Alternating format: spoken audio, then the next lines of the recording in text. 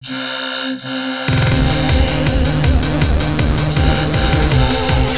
guys, we are in the basement, and today guys, on this episode of John's Arcade, guys, this is it. Buckle up. It is our year-end review, our annual tradition here on the channel. This is our 2017 review. We are going to go through every single game in the basement, talk about it in tremendous detail, then go upstairs, check out the games that are up there, then to the garage, and we'll see what's going on out there. Then we'll come back, we'll hang out, we'll kind of review, we'll reflect, because we did a lot in 2017. We really did. I mean, we went to the UK, and that video's coming soon. We went to Atlanta. We got to see the reveal of the Sky Skipper. That was exciting, huh? We went to Fun Spot. That video's coming soon. So we did a bunch of traveling, and we got a bunch of games. We really did. And actually, I figured out somehow how to get 3 more games down here. Right now, I just counted. There's 37 games down here. It's getting a little silly. It's getting a little tight. And anyway, right now the arcade is turned off, okay? And really this is how it is most of the time, okay? I typically turn it on about 1 or 2 times a week, and especially obviously when we do the videos, but most of the time it's like this. It's dark, okay? But not for long. We're gonna turn the arcade on and we're gonna just get to it. Let's just go through here, talk about everything in detail. And I have to say, I'm a little bummed because I have a few games down right now. I don't think I had any games down last year when I did the year-end review. Well, right now I have a few games down. I've kind of lost control a little bit this year. You can see that I had the Bally Sente mini golf right here, and also the Mortal Kombat that we're working on. So I've kind of created this little bottleneck that I'm not too happy about. I didn't have enough time over the break. I actually ended up just kind of chilling and hanging out to clean the other side there. So I think eventually these games are going to move over there. Anyway, enough of that. Let's turn the arcade on, okay? And this, of course, and by the way, you know, the nature of this video, if you've seen last year's, there's always a lot of stuff that we're going to repeat. It's just kind of the nature of the video, okay? But there's also a lot of new stuff and maybe some stuff we haven't talked about before. But anyway, up here, okay, I have 4 20 amp switches, okay? And each one of these is wired to a 28 amp breaker. We've got 4 20 amp breakers. And so to turn the arcade on, I turn these on one at a time, real slow. And you can see I have this cool diamond plate thing and this danger high voltage. I kind of ripped someone off on Clove that kind of did the same thing. I showed this to my electrician and I said, I want it just like this. And he did it. All right, so one's on, there's 2. And these little covers here, these, it says here, suitable for wet location. These are just like covers for like a swimming pool. Like something that would be like at a swimming pool, like an indoor pool or something. But it's suitable for wet locations. I think they look just really cool. All right, so the arcade is on. It's warming up here. Let's go down. And we'll just start going through every game one by one. And you can see we do have a couple games down right now. I'm kind of totally bummed about it, but we'll talk about those in a minute. All right, so where should we start? I usually start, I guess we could start at the bottom of the stairs. Okay, so over here, the first game you see when you come down is Computer Spaceball. And that is a game that we picked up. We picked that up in 2017, didn't we? This is a new game. And I brought it down here. It's rather light. This is actually a really interesting game, okay? So this game was made by Nutting and Associates, okay? It's all fiberglass, okay? This whole cabinet. Very cool, right? This thing showed up on eBay. I bought it on eBay. I had it shipped here. It's very, very rare, okay? And again, it's made by Nutting and Associates, okay? Which is the company that also made the first commercial video game of all time. We'll talk about that in a little bit. But anyway, this is basically a Pong clone. But what's interesting about this, I guess we will talk about Computer Space now. All right, we got to kind of tell the whole story here with both of these games, I guess. So if we come over here, okay, let's look at Computer Space, okay? So Computer Space is the first commercial video game of all time, period, the end, okay? So Nolan Bushnell started a company called Syzygy, okay? And he had this idea to kind of replicate the Space War game that was being played in colleges on like big mainframes, but he wanted to do it with TTL with very simple logic. It's not actually a computer in there. It's just transistor to transistor logic. And we did a whole video series on this. But anyway, at the end of the day, this is the very first commercial video game. Nolan Bushnell partnered with Nutting and Associates to make this. This is also in fiberglass, okay? This game came out in 1971. It's actually a pretty sophisticated game, if you ask me, for that when it came out. But anyway, he had a falling out with Nutting and Associates, and then he left and renamed the company Atari, and they came out with Pong in 1972. Now, Computer Space wasn't really a big hit at all. It didn't put Nolan Bushnell or Syzygy on the map, but Pong absolutely did, okay? Now, Pong came out in November of 72, like a year or so, almost a year after this, okay? Now, Nutting and Associates, again, remember, they're buddies with Nolan up until, like, up until Pong comes out, I guess. But anyway, Computer Spaceball comes out like literally like a month or two after the first Atari Pong. So I believe that Nolan kind of licensed this to them as kind of a parting gift or something. I really believe that something went on between Nolan and Nutting why this game exists, because there's just no way that they pivoted that fast and released this game like a month after Pong came out, you know, with the tooling for the fiberglass and the gameplay and the board is exact. I mean, it's the same schematic, like one-to-one. When we fixed this thing, and by the way, when I picked it up, it was not working. It's still not perfect. There's a little bit of glitching there on the TV, I think. But Warren helped me, I think Adam helped me get this thing going. The board ended up not really having a problem. It was a problem with the power supply. I put a new 5-volt power supply, and then we got the TV kind of just working on its own. I think at the end of the day it was just the power supply, but I do want to replace the tubes on the TV to see if we can kind of stop that glitching. We can't actually play a game right now because I have to replace the coin mech that's in here. It doesn't work, and the only way for me to coin it up is to pull the game off from the wall. But let me tell you, it's Pong. It is a Pong clone, and it's really rare. I mean, this is rarer than the Atari Pong. I still do want an Atari Pong, but this thing is just super cool. When I saw it, I had to have it, especially because I have the Computer Space. And we'll talk more about Computer Space in a second, but really neat cabinet. You can see like the kind of fiberglass fleck in here. Isn't that cool? And it's got like a little Nutting and Associates tag down there. The one thing that is annoying is that you can't get to the coin bucket without removing it from the wall and opening the back door. So I have no easy way to coin this up. So I got to get a new mech for that. And then we could just drop quarters in there. All right, let's move on. The next game here is another rare one. This is a Rockola Jump Bug. Rockola was a famous jukebox manufacturer in Chicago. And, you know, in the 80s, video games, arcade video games were a big deal, so they got in on the game. And they were basically licensing games from Japan, okay, and bringing them to the U.S. and making cabinets. And you can see here, this game was actually developed by Hoey Corp, okay? And I actually adored this game. When we picked up this cabinet, it was in really bad shape, like horrible, horrible shape. I got this in New York. I think it showed up on Craigslist for like $50, but it was trashed, and really trashed. And I did a lot of work on this. We have white laminate on the sides, reproduction artwork here. This is the original overlay on the control panel, which looks pretty good. We have the original bezel here.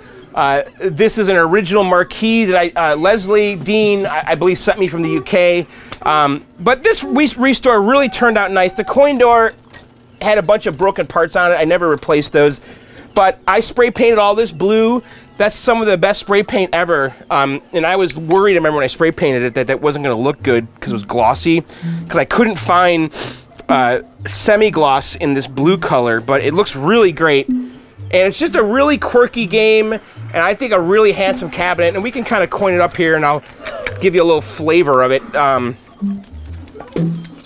Boy, that golf game's gonna drive me crazy. Do do do do do do do do do. All right, so I gotta be careful here. There's a little credit board. All right. There's no free play on this. You gotta coin it up. So it's almost kind of like a rhythm game. And it's multi-level. Every level's different. So this is like the driving level, and then there's like this cavern level, there's an underwater level. But you're basically trying to pick up these money bags and avoiding the bad guys or killing the bad guys. And I believe it's running on Galaxian hardware. There's a Joker dude. Ugh. So the clouds and the bad guys kind of look similar, so it's easy to die.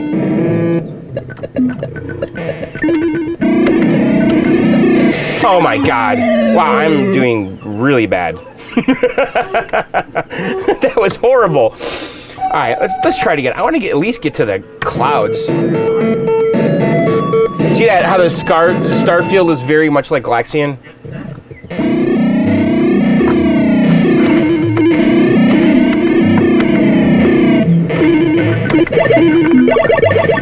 Let's at least try to get to the second area.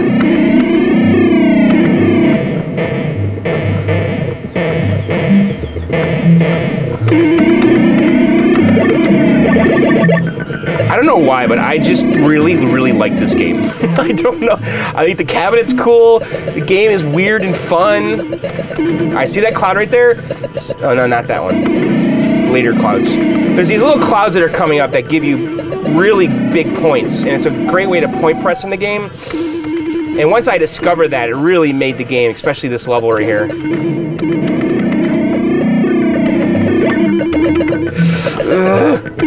There they are. See 50? So you push down on the cloud and look at my points. So every cloud has a different point value. So that one that has a question mark. This is a 50.1. Come on, we gotta get this one has 80 points. And the higher ones, that's 80. That one is, I think, 150. So that one we're getting mega points. So we gotta avoid the volcanoes and the jokers, diamonds. I don't know, I just like this game. I could be in the minority, I don't know. But it's a fun one to play for high score. And then we're coming into the other area now, I believe. Yeah, so this is like the little cavern area. So now the game like totally changes. And then the money bags turn into the skulls, so you have to keep moving. So you can exit the level, like, you can actually finish this level in 1 second, which I'm doing right now. So that's the shortcut to end the level, but you miss a ton of points. So that's Jump Bug. This came out in 1981. Super cool and rare game. All right, moving on. Now here's a real crowd favorite. Tito's Ice Cold Beer, and this is a really neat game, a very different game. It's not a video game, as you can see. It's a mechanical game. And how it works is there's a rod right here, okay? And a ball goes onto the rod, and using the joysticks left and right, okay, you're moving the rod up, and you got to get the metal ball into the lit numbered hole, okay? And it basically goes from 1 to 2 to 3 to 4 to 5, all the way to 10. And then when you get to the top, it then restarts, you go back to 1. The game starts getting harder because the game will start messing with you, like advancing the bar on its own. It's a really neat game. You know, I got lucky. I picked this up from a collector friend probably 7, 8 years ago on the cheap. It wasn't working when I got it. It just needed new belts. There's like rubber band belts. It's like a pulley system, and the rubber had rotted, which is very common on these. But if you find one of these cheap, you gotta grab it, because this is a very, very desirable game, and I got really lucky when I got it. So let's give it a go. So here it comes. Great music.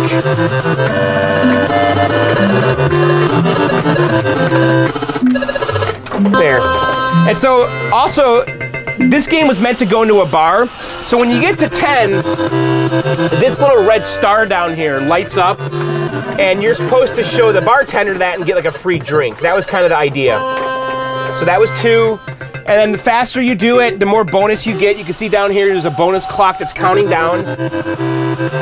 So if I hurry up, I can get 300 points. And it starts counting down little by little. Now it's at 290. So we got a 290 point bonus. Just super cool, super killer game. And man, was I was so addicted to this game when I first got it. Everyone was.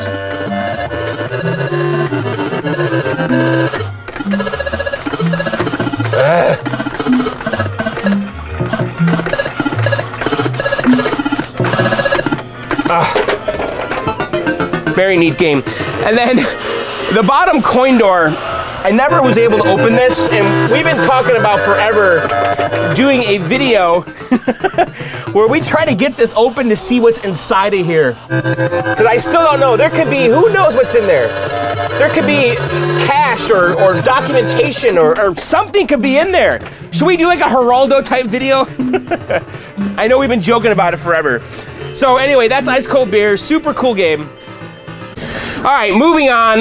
Next to Ice Cold Beer is my Atari Firefox, and the game's down and has been down. It broke earlier this year, and I just never had the time to try to fix it. I suspect it's the power supply. It has two AR2 Atari power supplies inside. I think one of them went bad. I checked the 5 volts, but not the other voltages. So one day, hopefully this winter, I have some time and I pull it out and we just try to figure out what's wrong with it because it's a really cool game. Now, this is based on the movie Firefox, okay, which is a Clint Eastwood movie. What's special about this game is it is a laser disc video game, okay? It originally had a Philips laser disc player in here, which was a very bad laser disc player. And when you find these games, that laser disc player is always broken, okay? And the problem with that laser disc player and this game is that this game wants that laser disc player only so to function, because the computer logic is sending commands to the laser disc player, and the only one it wants to talk to is that damn Philips one. So when I got this, the game was not working. The laser disc player was broken. I ended up sending the laser disc player to a guy named Franz, who's an older gentleman that used to work for Philips, repairing the Laserdisc players back in the day. Well, I sent him that Laserdisc player, I don't know, 3-4 years ago, and he still has it. But luckily, Matt Owensby came out with a modern Laserdisc replacement board called Dexter, okay? So I picked up one of those and we brought the Firefox back to life, okay?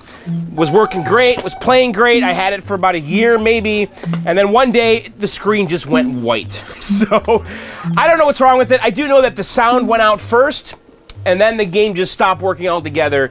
So I'm really starting to think, I'm hoping that it was just one of the power supplies, because the AR is also an audio regulator board. So I don't know, when we have some time, we'll pull it out and we'll see if we can fix this, because I do kind of miss having it. But it's a cool game. It's actually has a video game overlay, and then with real video behind it. And I don't think this was a very successful game, but it's a game that I like and I remember as a kid. And I remember playing this in the arcade quite a bit as a kid. And of course, I love Clint Eastwood in this movie. I remember going to see this movie with my dad in a drive-in theater when I was a child. But it's a cool cabinet. It shares the same profile as iRobot with the thicker base and with the head like that with the speaker grill. Almost like the original dedicated Major Havoc, but not quite. And then another thing that was kind of cool is they had a headphone jack down here with a volume knob. That's pretty innovative. I don't have any other games that have that feature. So I'm surprised that didn't catch on, honestly. I know that my friend Lorenzo actually developed a system like this for pinball machines called like Pin Sound or something. I think Jersey Jack is putting those in their games with this headphone jack, but this was the only video game I'm aware of, you guys tell me if I'm wrong, that had this little headphone jack here. It's certainly the only one I've ever had. And then the yoke control is the same as like you see on Star Wars. So, cool game. All right, next to that is Goldentee Fore Complete. This is a game I just had to have because when I was dating my wife, you know, in the 90s, we played a lot of Goldentee. It was I mean, we used to go to the bars a lot, and we played Goldentee and darts. And so I had to have both of those. I had the dartboard, it's in the garage right now, but I had to get Goldentee because we just love playing this game and have always played this game. And this one came out in 2006-ish, 2005. This is the Goldentee Fore Complete series, meaning it has every single course from the Fore series, like 2005, 4, 3, 2, etc. It's like 27 courses. This is kind of an older machine now. I've always kind of wanted to get the Goldentee live, but it's a really great game, and it's got the topper on there. The one thing I did do, which is kind of fun, is I put a switcher in here, and you could switch over and you could play bowling, okay? So we've got, so you can go back and forth between bowling and Silver Strike. Hello and Welcome to Silver Strike Bulletin. I'm Matt Hunt, and announcing today's game is Randy Peterson, holder of 13 career titles. Randy? Thanks, Matt. Glad to be here. So on the bottom of this, there's a computer system, which is the Nighthawk, and then in the control panel is the Goldentee board system. But it's a really fun setup. I mean, these are great games. Everyone can play these games too, especially the bowling game. So that's, and you could switch right back to the Goldentee. So those two games are always kind of running in the background. And it's called the Perfect Solution Kit or something. But I'll kind of show you down here what's going on inside. So you could see this right here is the Goldentee PCB, okay? And this is the hard drive. It's got a 3D effects video card, which is funny. This is the power supply for Goldentee. Right here is the Perfect Solution switching kit, okay? And then on the bottom of the cabinet that you can't see right now is the PC, the Nighthawk computer for Silver Strike.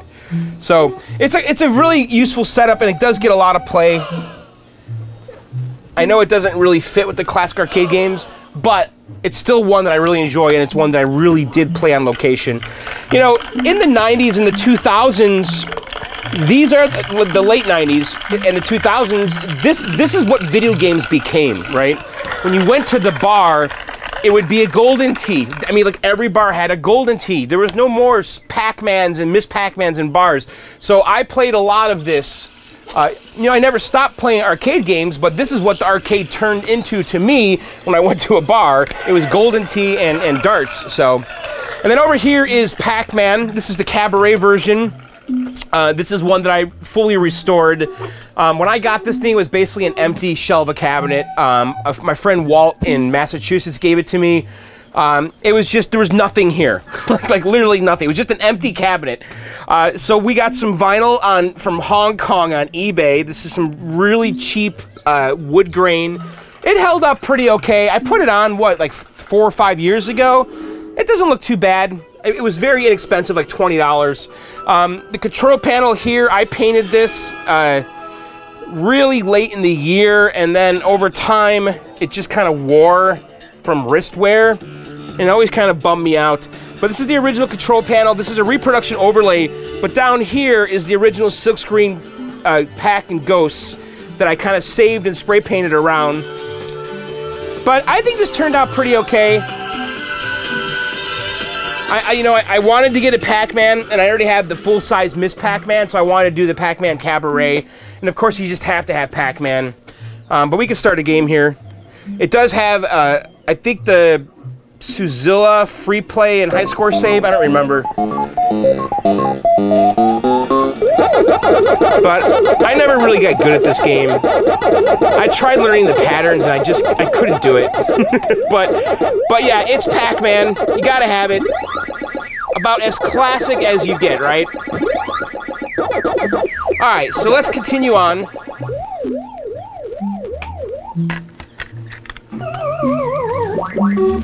Alright, so over here is Computer Space. Now, this is a really special game, guys. It's about as special as they come. This is the first commercial video game, okay? Did you hear what I said? This is the first commercial video game. This is the first video game. Not the first video game per se, but it's the first one that made money, okay? This is the one that started the video game business. Because prior to this, everything in arcades were electromechanical, like gun games, electromechanical driving games. Obviously, pinball was around. But there's nothing with a television set projecting an image. And so this was the very first one. And it really started everything that we know today. And Nolan Bushnell was behind it, who of course founded Atari and changed console gaming. I mean, so Nolan Bushnell, you know, I don't know what you think of the guy, but he really did a lot of great stuff, and it all started right here. So this cabinet is the yellow one, which is considered rare. Most of them are metal flake, and I happen to think the yellow one's the coolest. of course. But oh man, I just started Zookeeper. But it's just a really special game. This game was sitting in a container down in Louisiana. Okay, and I think it sat in that container for about 30 years. And this gentleman Wesley put it up for sale. I got in touch with him. We made a deal. He shipped it up here. You know, condition unknown, working who knows. And we got it up here, and it wasn't working at all. So my friend Adam, who is an electrical engineer or software engineer, he's an engineer. My friend Adam helped me one winter get this thing working. Okay, and we started we got the TV working by swapping the tubes, and also Warren. I have to also mention Warren. So Warren, who's another engineer. So Warren and Adam came here. We worked together. We looked at schematics. We got the game working. It was really fun and magical. Okay, and I did a whole series on this, obviously. And the board had some issues. A few. I think there's like 3 or 4 chips that were bad. The power supply was bad. The TV was bad. And we fixed all of those things, and the thing came right back to life. And it's been actually surprisingly reliable. Knock on wood. And the television set back here has vacuum tubes in it, like literally vacuum tubes, like old guitar amps and stuff, and old radios. And so I replaced all those tubes, and that actually fixed the TV. I think that's all I had to do with that. So this game obviously doesn't have free play, but we could try it out here. So it has fire, thrust, and thrust. Okay, you know, fire, missile, and thrust. Rotate left and rotate right and start game. Okay, and a coin return. And this right here, we're looking at the first video game control panel. It is interesting how we got rotate left and right. You know, these are all controls that will be used in Asteroids later. But on Asteroids, they actually did it backwards, where rotate was with your left hand and then fire was with your right. So when you play this game, it's a little hard if you're conditioned and used to the Asteroids controls, but it's a pretty neat game. Let's coin it up. Okay. I haven't played this in a while. Hopefully it still works. All right, here we go. So these ships are being controlled by AI, and we're kind of dueling them in space. You can steer the bullets. But it's just amazing to me that this game even works. Oh, no. Ah! Like, the AI, again, there's no computer in this game. It's a time game, by the way. We have unlimited lives. So you can see we're dueling against them. It's 2-4 right now. I have 2 and they have 4. Darn it!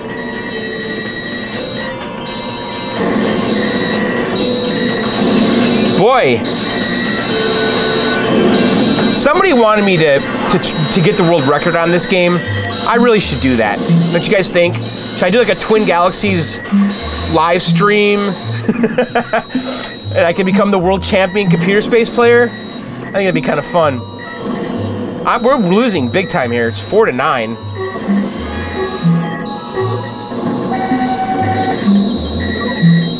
So I think it counts to 90 seconds. Oh my god.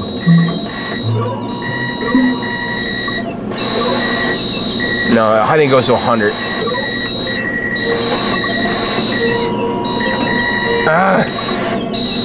So we lost.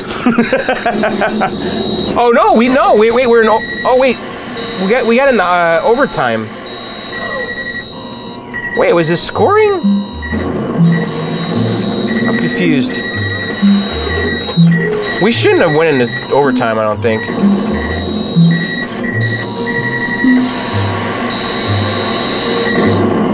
So this is the hyperspace mode. Outscore the saucers for extended play in hyperspace. I don't think that we are winning there. Something wrong with this now? It says right now it's 8-6.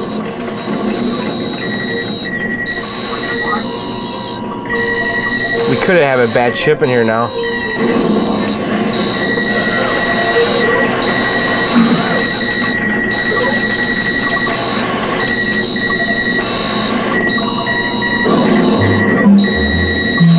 Oh my god. So you see how the symbols, the numbers start changing? That's actually normal.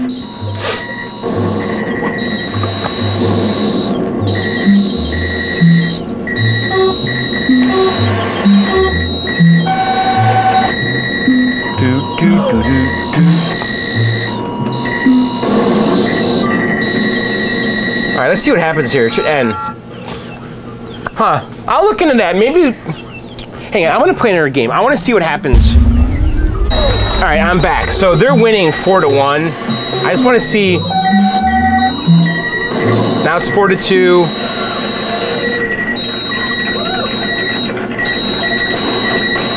Just wanna see if this is functioning right. Alright, it's 4-2. They are winning. We should not go into hyperspace now. Okay, good. So maybe I was winning. I wasn't paying attention. Alright, let's move on! So yeah, anyway, that's Computer Space. The first game with a marquee, too. Look at that. Lit up marquee. Such a cool game. Okay, next game here is pretty awesome. Very playable. It's called Zookeeper by Taito. I love this game. I picked this game up, oh, I don't know, 3-4 years ago? 5? No, more like 6. I don't know. I actually bought this game in pieces. First I got like the cabinet, and then someone was selling like the marquee and the control panel and a board set, and I don't know. I got parts and pieces from all different places and put it all together. It wasn't working when I got it. The board had a lot of graphical glitches and stuff, and I replaced all of the RAM, which brought the game back to life.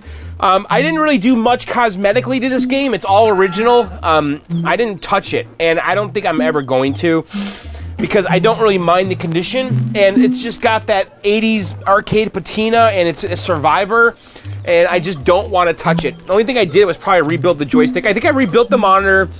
I got the game working. I replaced the power supply. I burnt a coin bypass coin door chip. I don't remember. It was a lot of little tricky things I had to do to get this game going, but it's just a great, great, great game. Controls, you know, it's a 4-way joystick and a jump button. I think it's 4-way. I'm pretty sure. So let's play the game. I love this game. It is such a great game. Now, it looks like you're supposed to keep the animals inside the zoo. It's actually not the case at all. You want to actually let them all out so you can jump over them and get monster points. We have a countdown timer here, and it shows like when little prizes are going to show up, and that stuff's kind of insignificant. And in the beginning here, the game is very slow. And the objective of the game isn't super obvious until the later levels. So let's just kind of blast through these first few levels.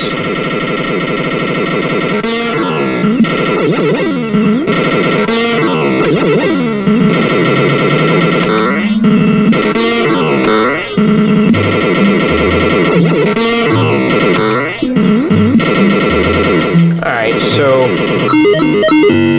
now we should have like a bonus level now. So this one here is obviously inspired by Donkey Kong. You have to go up there, get the girl, jump on that, jump on it again. You get, wait. There. Okay, so we got her for 5,000 points. Alright, so now it's going to get a little bit faster. So if I jump those guys, I get 1,000 points. And you want the animals all to go the same direction, and they always come out of the cage, and they go the opposite way as where Zeke is. And yes, the character's name is Zeke. Clearly they are trying to create their own Mario or Jumpman type character. A lot of companies tried, you know, having their own mascot, you know, their own Pac-Man, their own Frogger. And this was Taito's attempt with Zeke. And Zeke was actually used in another game. Remember Ice Cold Beer over there? Well, they had a version that was themed like this kind of German kind of yodeling Lederhosen theme, and it was called Zeke's Peak. And it had Zeke again in it. I don't think he was in any other games. So you can see, though, the more animals you jump, the more points you can get. And if you get really good at this, at grouping the animals together, you can get 1,000,000 points per jump. So we got 6,000 right there.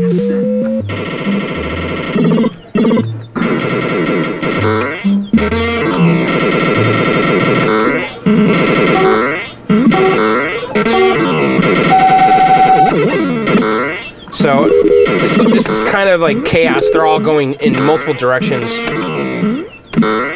But here, let's see, we can get, look at this, right there. 6,000 points, 15,000 points. Oh, here's a good one. But that's the game. Just a really, really, really, really great game. It does normally save scores, but there's a battery in here. It's a rechargeable battery. And if I don't keep the games on long enough, it loses the charge. Okay, the next game. One of my favorites. This is top 2 game for me, guys. On your mark. Pole position. Absolutely adore this game. And by the way, you might notice these high score cards on all the games. So the games that don't keep score, and even some that do, I put these high scores on here. So my friend Matt McCarthy and I, we play this quite a bit when he comes over. Matt, of course, is in my band, The Kill Screens. If you guys haven't figured it out, you know, the music I play on this channel, not this video necessarily, but the music I play on the channel are all done, all that music's done by me or me and my friend Matt with our band, The Kill Screens. We have music on Spotify and iTunes and Google Play and everywhere else. We have an album that we released a few years ago. We have a second album coming out soon. But anyway, my friend Matt comes over quite a bit and we work on music and stuff down here. And this is the game that him and I played probably the most, and it's probably the game I play the most besides Donkey Kong down here. I just freaking love pole position. I love everything about it. Now, Matt's high score is 65,310 down here. I think the world record is around 66 or 67,000. So, and my high score is like 64 something. I think my high score is 64,700, and Matt's is 65,310. So Matt's beating me right now. But I just love this game for so many reasons. It's just so playable. It's driving perfection to me. It's my favorite driving game for sure. I like it way more than Outrun. I just really enjoyed that it ends. I love the fact that it ends. I love the fact that you have a finite amount of time to get a high score, and then that's it. It's kind of a get in and get out game, and it just does it for me. So we have a steering wheel, we have a low and a high, and a gas pedal. They also made a cockpit version. The cockpit has a gas and a brake, but you don't need the brake pedal in this game. It's just unnecessary. You just never need to put your foot on the brake. So let's give it a go here. Alright,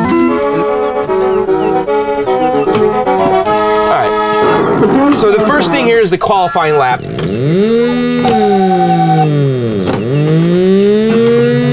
I just tried my little trick there. I'm not going to tell you guys what it is. I learned it at Fun Spot this year, talking to some guys. I'll let you guys see if you can figure it out just from what's happening. I kind of blew it on this starting lap there. So the qualifying lap, you're basically just getting the fastest time you can, and if you beat a certain time, you'll get the pole position and a bonus. And the pole position is, of course, your position in the main race.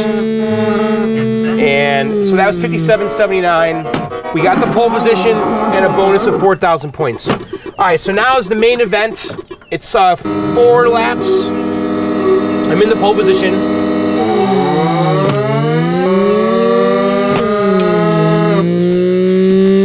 All right, so here we go. And basically, if you want to finish the game, you can't crash. And the thing about this game too is that every little thing you do slows you down. You know, if you're, oh God, if you touch the edge of the road, if you touch the puddles, all of that really adds up.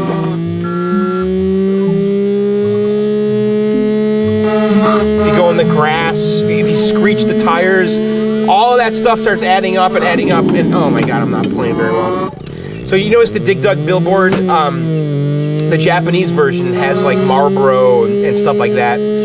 So in America, it's advertising other Atari games, and this game was made by Namco in Japan and licensed to Atari. This game has a really bad reputation as far as the hardware and reliability. Most of it, I believe, though, is edge connector related. And I did some mods on this. When I got this game, it was not working. I actually have another pole position too that I have at the hangar, which is our bar arcade. I have pole position 2. But anyway, when I got this game, No, actually, it was working. I got this from my friend Jay. I traded him a red Donkey Kong for this, and it was working. But I had some problems with the edge connector. That was a horrible game, by the way. And I did some bulletproof mods on there. I did a video on that, but that was a really bad game. But I absolutely adore this game. It's just absolutely freaking... I love it. All right, next game is definitely a favorite of mine, especially when I was younger. Track and Field, Konami's Track and Field. I remember playing this game quite a bit on the NES. And it's just a classic game, developed in Japan by Konami. This version was sold in the States by Century, okay? This has the Century coin door right here with the raised logo, really nice. This game I bought from a friend who was getting out of the hobby, and he actually started the restore. I finished it. He actually painted and prepped this cabinet. He did a pretty good job on it. And then I wired the whole thing up. It did not come with the harness. I believe this was converted to a Clax or something. And so I wired it with a JAMA harness and then used a JAMA to Konami adapter and then wired up all the buttons and everything. I never put the sight art on, and I really need to do that. We've been saying that for years. But I've got the sight art for this game.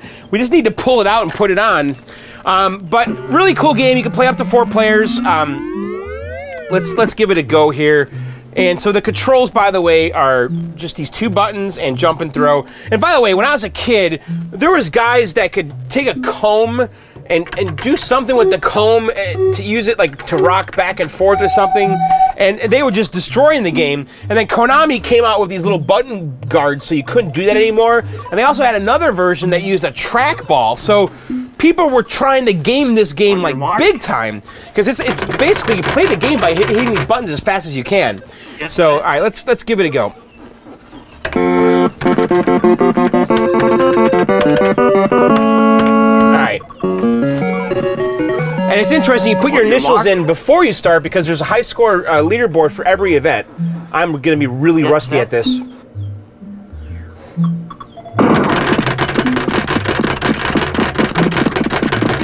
Oh my god, I haven't played this in so long.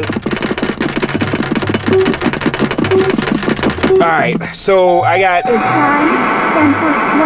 needed 13 seconds to qualify, so I qualified. Alright. So this is the long jump. We got our speed meter down here. You want to hold in the jump button to about 45 degrees. We need to get 7. I only did 33 degrees. That was pretty rotten. So we did not qualify. We get 3 tries here. And you just have all these Olympic events. You know, Olympics were a big deal, like in '84. So this came out right before the Olympics. And I remember playing lots of games like this, like California games and winter games on my computer. There was just a ton of Olympic-themed games coming out around this time.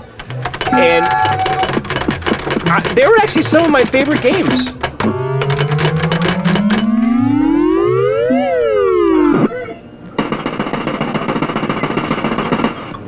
The distance 6.55 meters. All right.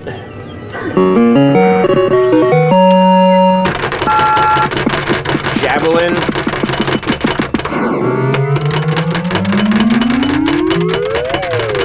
So we need to get 72 meters, and we did not. 71.32 meters.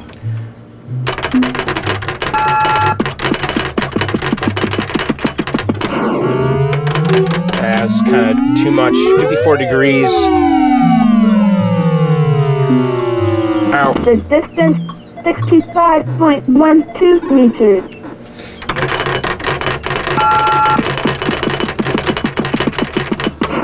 Foul. We did not qualify for the javelin. Ow. Alright, so the next event is the hurdles. On your mark. Get set.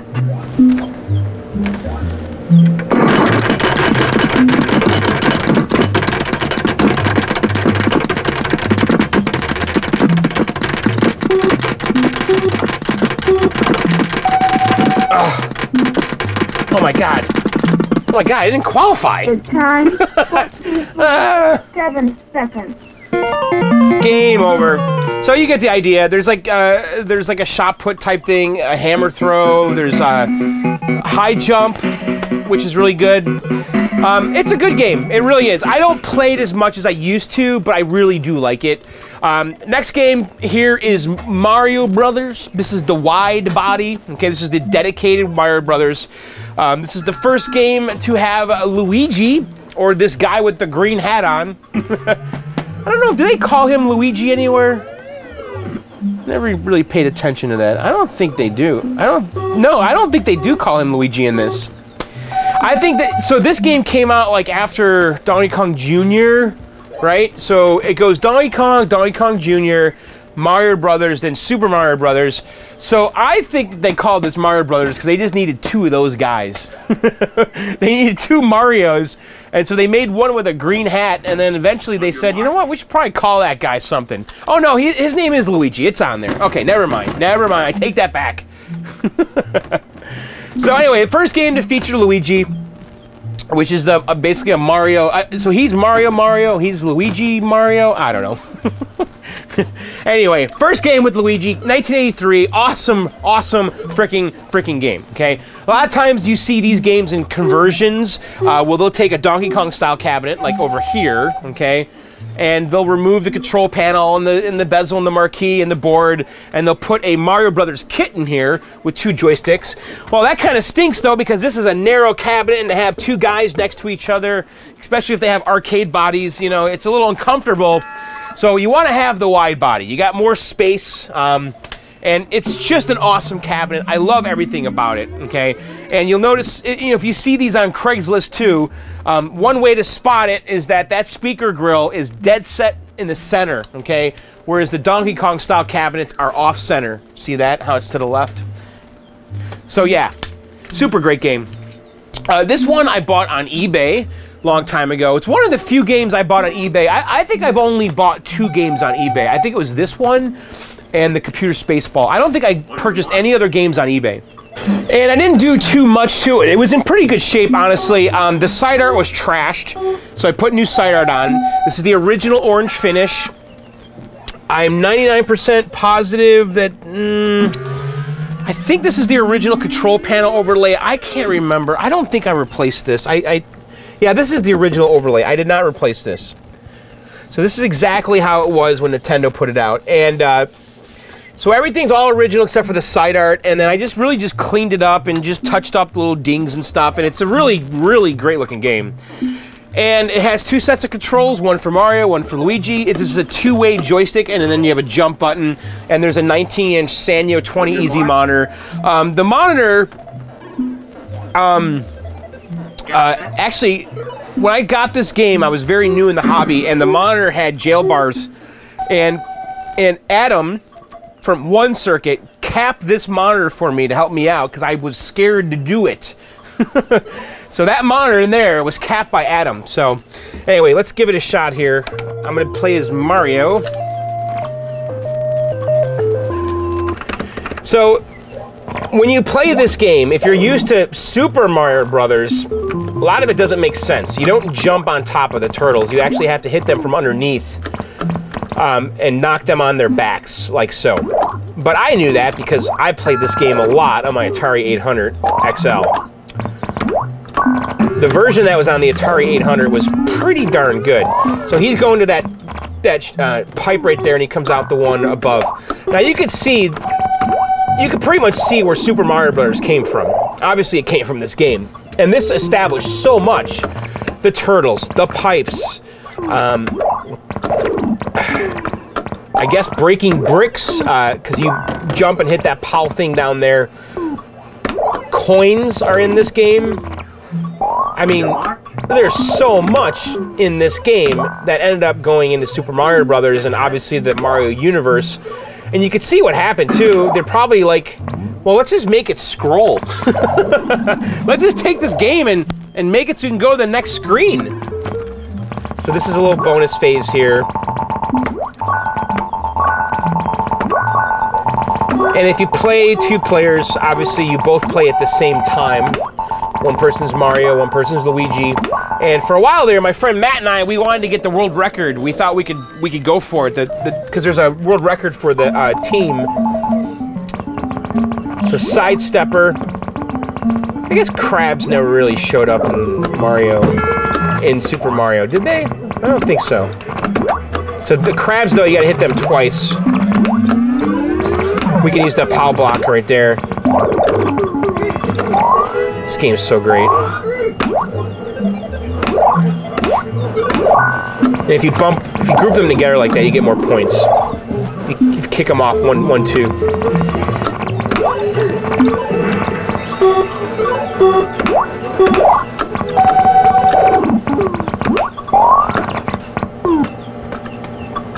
On your mark.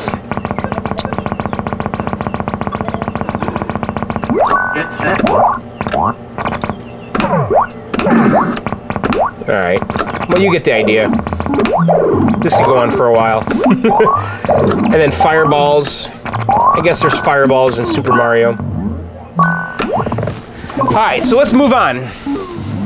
Okay, the next game here is called Mad Planets. Okay, this is a Gottlieb game, and it's an awesome freaking game. I really, really, really like this game. The cabinet profile is the same as Q*bert, okay?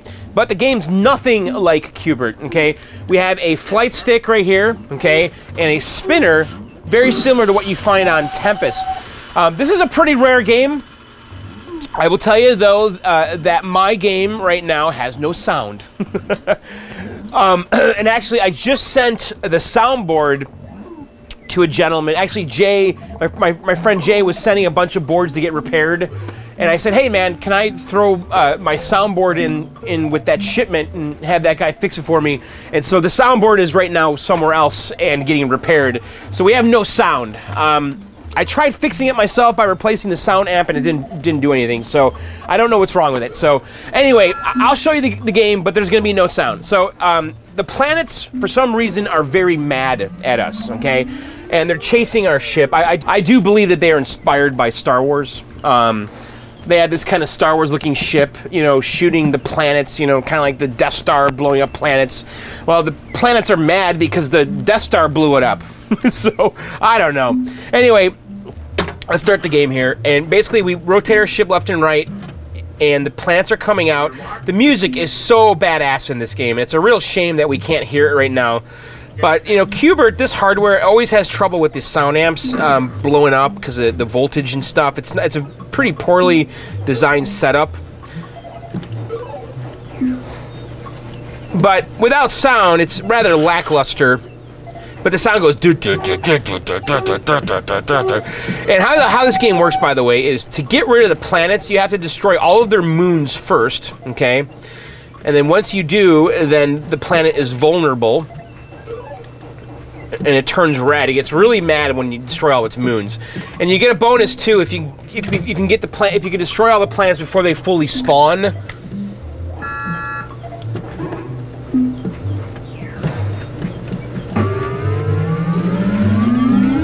But that's the game. I'll show you the bonus level here. Alright, so here's the bonus level, and you have to rescue these spacemen, but these comets come out. And if you get the comet, you get to keep playing the bonus level and keep... Because otherwise, if the comet runs off the level or kills you, then the bonus level's over.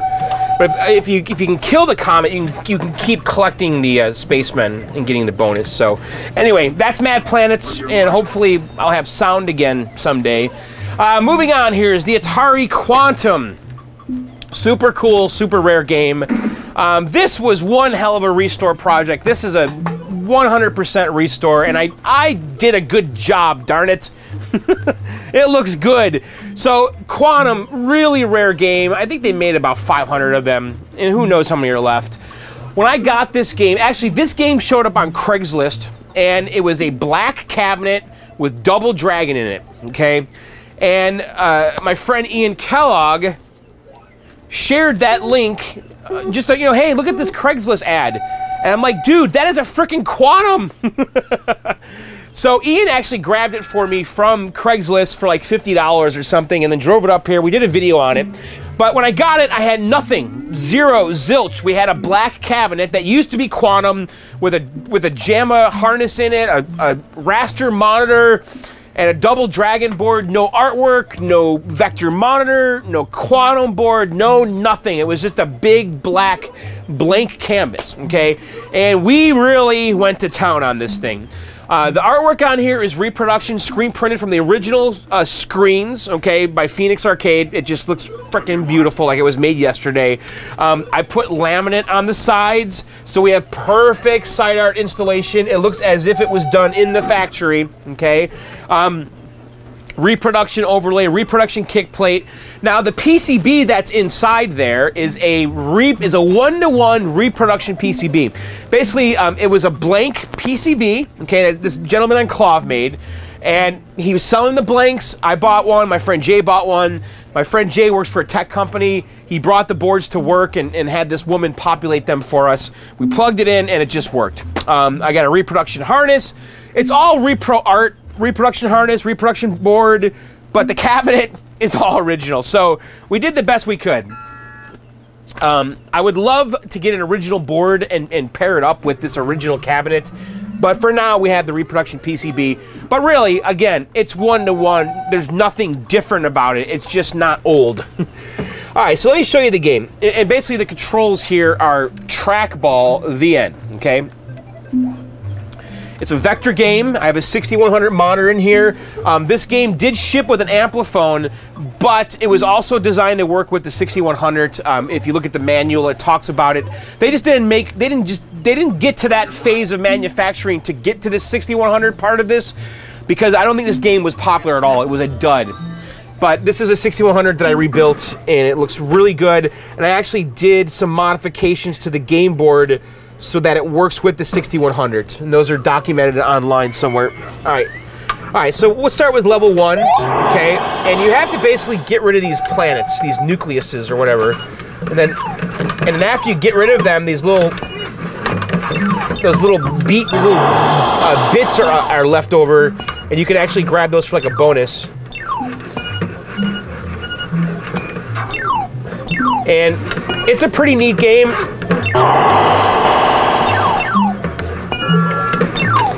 It's a rare game. I think this would be a great iOS app. Use your finger to do this. And so if we can group them together, we'll get better points if I get rid of 2 of them at once. Oops. It's pretty amazing, though. They drew like solid colored objects with vector art. And by the way, this is a vector monitor, meaning it's drawing everything point to point, okay, with dots, whereas a raster monitor, it draws horizontal lines across the tube. This is drawing everything point to point with coordinates. And so to get a solid color like that, the gun's basically just going like that.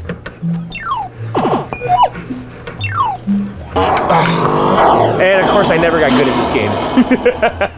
All right, let's move on. And by the way, I had a cutaway there. I got a cold if you guys haven't figured this out, okay? I had to blow my nose, I'm sorry.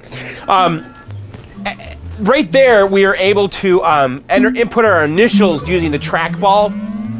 It's a really cool feature. And you can actually put your signature on there, you know, hand draw the signature, but it only stays on there for the day. Like right there, you see Betty's the high score. That's the developer.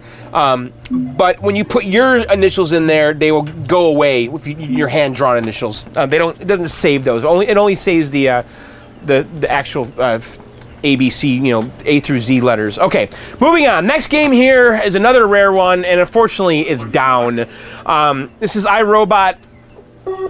This is the same cabinet that Firefox has over there. I've had a lot of trouble with this game in the past year. I was having trouble with the reset on the PCB. The game wouldn't boot. So I sent that out to Andrew Welburn. He fixed it for me, so I have a working PCB in here. But now I got trouble with the power supply. There's something wrong in the reset circuit in the power supply. So here we are. I don't have a working iRobot right now. I need a new power supply, and the power supply that's in this game is super rare. I mean, it's its own power supply. It's not, you can't just swap it out with a modern power supply. So I'm waiting for Andrew to fix the power supply, and thankfully he's willing to look at it because he doesn't really work on that kind of stuff usually. But I hope to get that back soon, and we'll be playing iRobot again. But right now, iRobot's down, Firefox is down, and then Mad Planets has no sound. But Mad Planets should be fixed soon, iRobot should be fixed soon, and then I have to investigate Firefox. But anyway, going back to iRobot, it's a super cool game, guys. It's like the first 3D shaded video game, and it's a big deal. And when I got it, and by the way, I got this game from John XD and also Mad Planets. I bought both of those games from him in the last, like, whatever, 8-9 years. 8 years, 7 years, whatever it's been. Mad Planets, I think I bought from him a long time ago. And this one I bought, like, maybe 3 years ago. I don't remember. But anyway, when I got this game, this was trashed, okay? And this control panel is made out of plastic. Or is it fiberglass? I don't remember. But these corners here were blown out. And then it was it Tronic? One of my viewers, I sent this to him and he repaired he repaired it, and he did such an amazing job. You can't even tell. He rebuilt these corners up and sprayed the whole thing black. So we did that. The power supply when I first got it was dead. I rebuilt it, had the game working fine, and then it just started going downhill the last year here. But it's such a cool game, such a rare cabinet. Everything about it is badass, and I actually really like the gameplay. I do. It's a good game, and you're this little robot kind of going through this 3D maze, and there's this all-seeing eye, and if he's watching, you can't jump, otherwise he'll shoot you down. It's hard to explain. I've got videos on it, but as far as the restore on this, like I made that instruction sticker that I didn't have. I printed that out from a scan on the internet and cleaned it up a little bit. The cabinet, I did put some new vinyl on the sides here and tightened up the black on the bottom because it was all chewed up. And what else? I didn't touch the side art. There's just no way. This game's so rare. I'm not going to mess that up. And then the power supply. That was basically it. The game PCB worked when I got it. It was the power supply that had the issue. And so once I got the power supply working, the game was fine. It was fine for a few years, and then it just kind of went downhill. But super cool game, and hopefully we'll be playing that soon. All right, the next game here is Robotron 2084. This game here I got from my friend Jay. I actually traded a couple games to him. I traded him a Star Wars, what else did I give him? A Multi-Williams. Was that it? Star Wars and a Multi-Williams? Oh, an R-Type. For Robotron dedicated and 720. I think that's how that trade went down. Right, I gave him R-Type Star Wars and Multi-Williams for the Robotron dedicated and the dedicated 720. I believe that's how it went down. Anyway, I had the Multi-Williams cabinet, which was a black painted bubbles cabinet with the J-Rock board in there. And I realized all I'm doing is playing Robotron on this thing. Like, I want Robotron. That's all I want. So I had to get a dedicated Robotron. I just think it's the best Williams game. And this is a really nice looking dedicated one. I haven't done anything to this at all. Actually, I swapped out the power supply. It's about all we've done to this game. I do have a new overlay. I never put it on, though, and I probably should, but yeah, we probably should put the new overlay on someday. I don't know. Because right now the dust washers are above, and they're not supposed to be. It's supposed to go on the bottom here. Anyway, really awesome game. It's a twin stick shooter. Okay, the left stick moves, the right stick shoots. It's not the first game to do it, but it's the one that perfected it. It's designed by Eugene Jarvis, who owns Raw Thrills now. You know, we've been to the Raw Thrills factory, and you know, Eugene is a video game god. You know, he did Robotron. He worked on pinball machines. I think he was the programmer on like Addams Family. I mean, the guy's just done some of the most important games ever. You know, and is still doing it. But this game's just perfection here. Let's start a game. All right, so we're this dude here,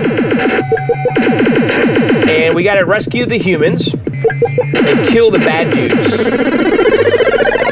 And the levels and baddies are varied.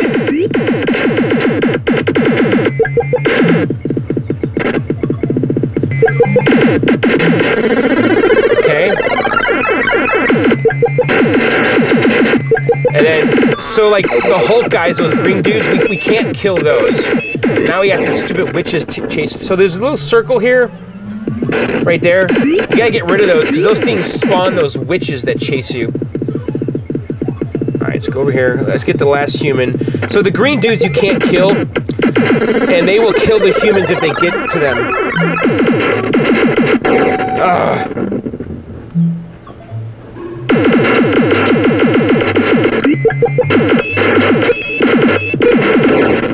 All right, come on.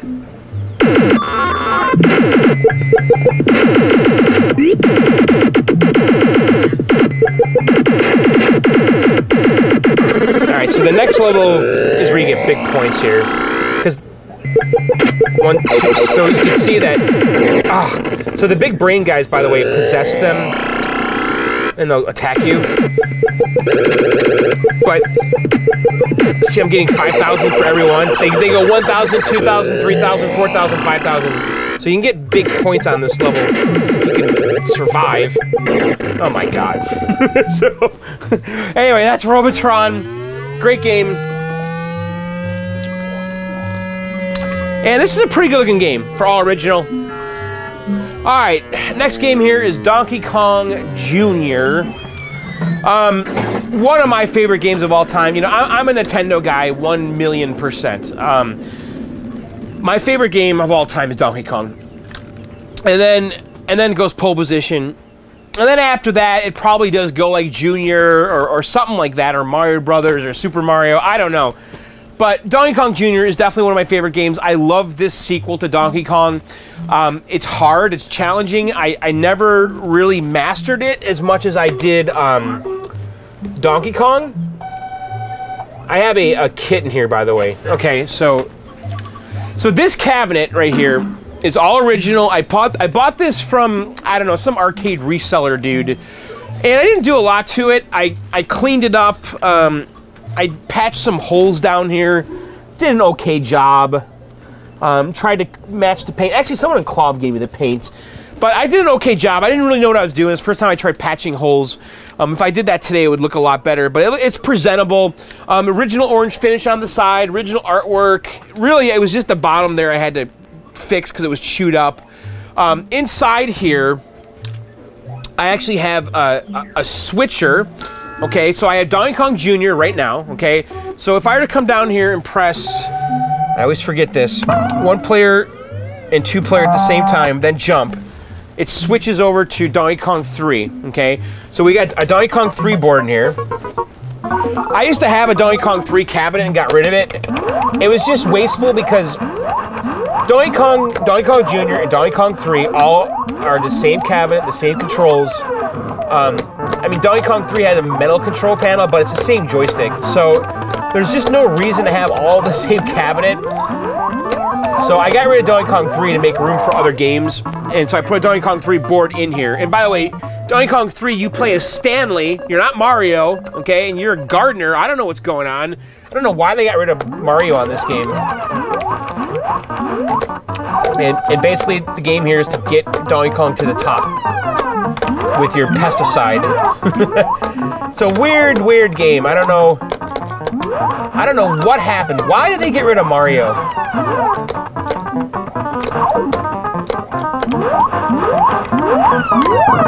Alright, so anyway, that's Donkey Kong 3. So if I press 1 player, 2 player at the same time, then press jump, it switches over. I have the Cambridge Arcade switcher in here, which I don't think he actually really sold or released. I have like a prototype of it. Okay, so right now it says Donkey Kong Jr. Remix. So if I hold and jump, okay, I hold and jump, it switches to original Donkey Kong Jr. So I have 3 games in here, all running on original hardware, right? So here's Donkey Kong Jr., which is a game I love, and I'm trying to get to 100,000 points.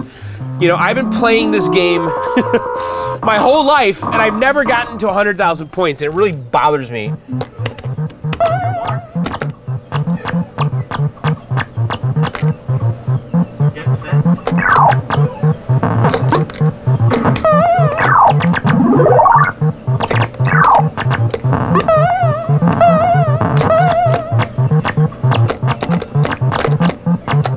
Oh, that's right. I was wondering why the high score says what it says. Because I put the remix kit in here and removed the Braze high score save. So all my old high scores are gone. They're on that Braze kit that's no longer installed. So anyway, you are Donkey Kong Jr. trying to rescue Donkey Kong. And it's a cute game. It just gets so hard, and I've yet to understand the patterns. I know this game is pattern-based, but I've never been able to figure it out. So this is the chain level.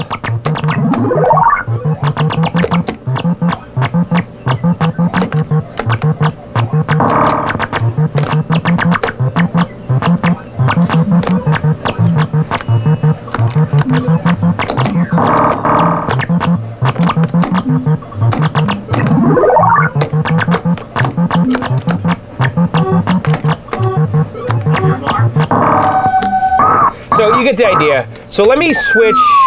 I'm gonna switch back to remix. Oh shoot. Okay, so right now we're in the remix board, and remix is a game that John Kowalski made. Did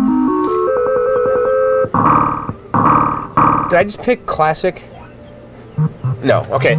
So this is remix, and it's a bunch of new levels. It's pretty amazing. He also did Donkey Kong remix, so we have all these fan-made games now. But I've yet to really figure this out. It's pretty hard. But it's pretty amazing to have new levels in 2017 here.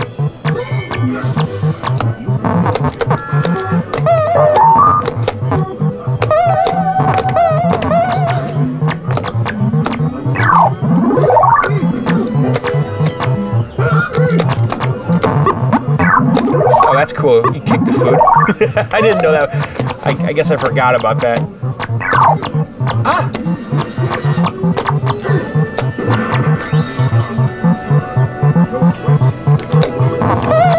All right. All right, we passed the first level. So you get the idea. It's just a bunch of new levels, and it's really well done. And it's a little kit, a little daughter board that goes on the main board, and it's got some of the original ones mixed in with it. So you get the idea. That's Donkey Kong Jr. All right, let me just kill myself again. Die. All right, so let's move on. Next game is Donkey Kong. My favorite game. This is also the first game I ever bought. I did buy this on eBay, and I overpaid. I know I've told this story a million times. So understand, I've been a Nintendo guy since I've been a kid, right? And Donkey Kong was my favorite game in the arcades. You know, I watched Silver Spoons and see Ricky Schroeder with games behind him. You know, I always loved and wanted arcade games, you know? And then I saw King of Kong, and I'm like, oh my God, I gotta get into this. I need to be part of this. So I went on eBay, and I bought a Donkey Kong. And I had it shipped from Texas. I didn't know what I was doing. I didn't know what I was looking at. I didn't know what I was looking for.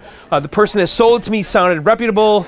I paid for it. It took weeks for him to ship it. I was losing patience, but eventually it showed up. I picked it up. I brought it back to my house. I actually shipped it to Pilot Air. I opened the back door, and the monitor fell out. It was never bolted down. Yeah, I know. I've told the story a million times. So luckily the seller worked with me. He turned out to be an okay guy. I still don't feel great about the deal, because looking back on it, I know what he did. It's like he put this game on eBay, put a price on it, and said, okay, well, if someone buys it, then I'll go restore one and ship it. That's what he did, okay? So I basically bought it and had to wait for him to restore it, because the pictures of the one that were on the listing were not the same as the ones that I got. And I said to the guy, I said, listen, this game you sent me is not the one that was pictured in the eBay listing. He's like, oh yeah, no, that was just to show what we could do. You know, that wasn't the same one. So it was irritating experience, to say the least, but it threw me into this hobby like head first because I had to figure out how to fix this game because I bought a Donkey Kong on eBay. It didn't work. The monitor was destroyed, and I basically started learning about what was what because of that situation, and it was probably for the best, honestly. Now, this is not a great Donkey Kong. It wasn't really a great restore. It's got a lot of orange peel. I really like the original finish better, but it's my first game. I'll never get rid of it. I've owned better Donkey Kongs than this that I've gotten rid of, but I will have this one forever because this is my first arcade game, and it's the one I'm going to keep. It's mine. This is my Donkey Kong. And there's stuff that's not right about it, but it's my Donkey Kong. So I do have a bunch of boards in here that add other games. Just like in Donkey Kong Jr., you know, I've got the remix board. We also have the Donkey Kong remix in here. I also have Donkey Kong 2, which was... So we got John Kowalski that made Donkey Kong Remix and Donkey Kong Jr. Remix, which are new levels for Donkey Kong made by a fan in the last year or two here. And then we also have Donkey Kong 2 that was made by Jeff Kowalski, Waslowski, or something like that. And Donkey Kong 2 is, again, some fan-made levels. He did that like 7-8 years ago.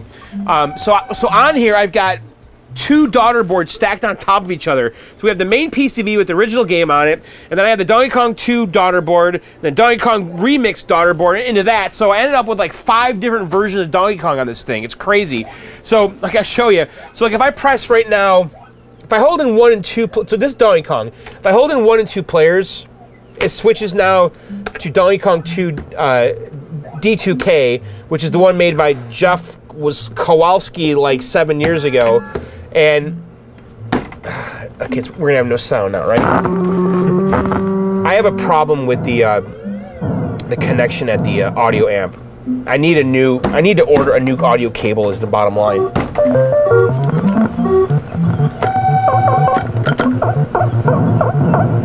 So this is the new level here.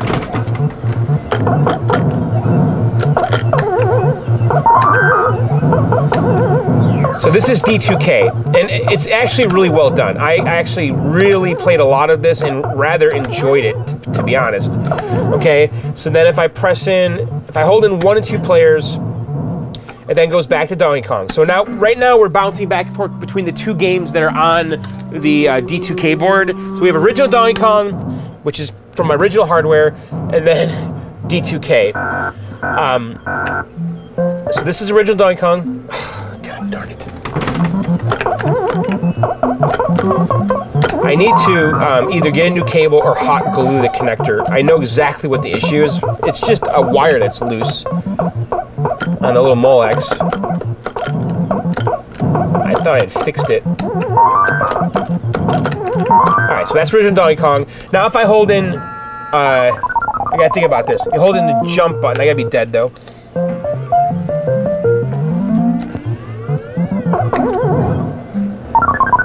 It's amazing that this even works. I can get D2K and Remix to work. I think I also have Derange too. Alright, so now if I hold in the jump button, we'll switch to the Remix board. There you go. So now you're Donkey Kong Remix, which is another fan-made thing. It's actually really well done of these new levels. It's excellent, actually.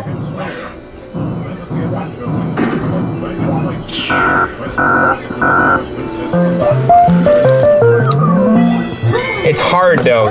He's almost too clever for his own good.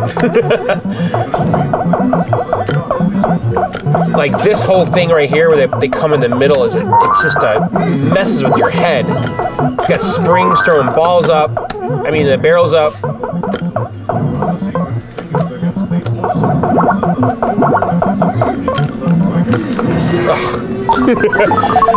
Alright, so let's die, and then I'll show you the other games on this remix here. So I have it set to 5 lives, which I think is recommended for this, and also for D2K.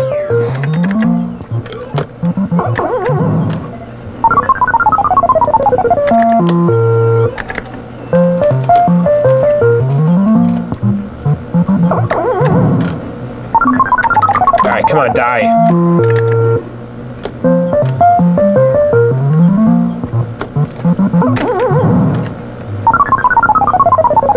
Alright, so now if I hold in the jump button, we'll start bouncing between all the different versions on the remix board. So I think the other one should be Deranged. Okay, so Donkey Kong Deranged, it looks like real Donkey Kong, but it's just harder, okay? And if I press jump again, I think it should send us over to the D2K board.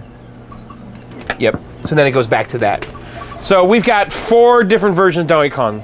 5, right? No, 4. Donkey Kong 2, Donkey Kong Remix, and Donkey Kong Deranged. Pretty cool, right? So those are my Donkey Kong cabinets. Okay, moving on here. Next game is Bally Midway's 2 Tigers. This is a game I picked up this year, right? I did. I picked it up in 2017. It's a pretty cool game. It's an oddball game. It popped up on Craigslist. It was actually in a school. I guess it's been in this school for the last 20, 30 years. And it's a neat game, and this is a conversion version. They actually had this game in 2 different flavors. There was the dedicated version, okay, and the dedicated version that Bally Midway released had 2 flight stick steering wheels. They're actually made of Tron joysticks, okay, 1, 2, okay, and totally different looking cabinet. Also had an 8-track player. Very cool. The original one is very cool. This is the conversion one. It was a kit that they sold to convert Trons into this game. So if you look here, this used to be a Tron arcade game, okay? But it's a legit conversion kit. Bally Midway sold it to convert their own Tron games into 2 Tigers. Has the full artwork here. I actually like it, and I've heard other people say they like this version better because the game they think is more fun to play with the spinners.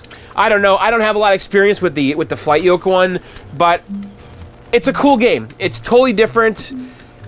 It's do I have to coin up? I forgot. It doesn't have free play. I think it does, but I need to put a battery in it. It's got cool sounds too, by the way. This is MCR. So we need to put 3 holes in the ship to sink it. But here, listen to those sounds. So I'm this ship right here, and so we can drop bombs or planes onto the ship. So if we shoot the planes down, they go right into the... And so that little crosshair is shooting me. Now, if we had the dedicated one, it would be playing an 8-track cassette player tape of, like, war sounds.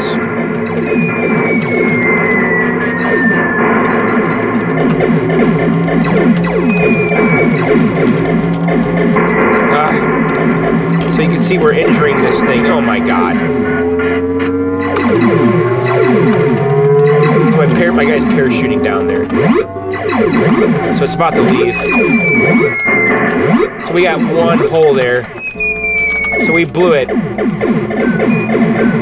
So we got this sub. We gotta get rid of it. That's kind of like a little bonus level. You can see the Tron burning, I think. Yeah.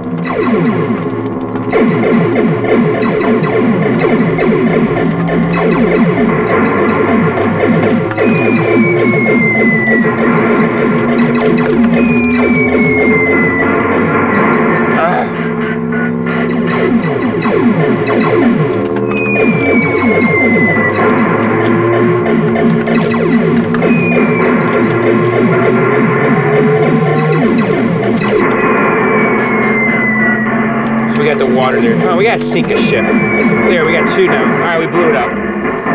Yay!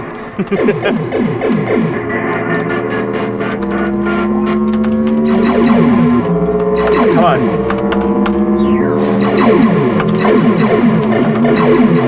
So here comes another ship. You guys get the idea. This is a timed game, by the way. You have unlimited lives.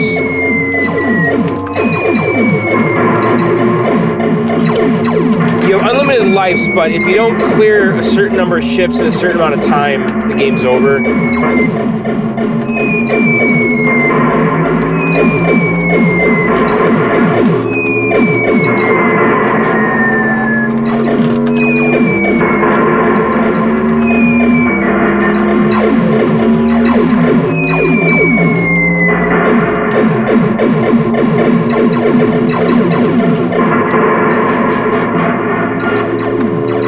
more hole here. Come on.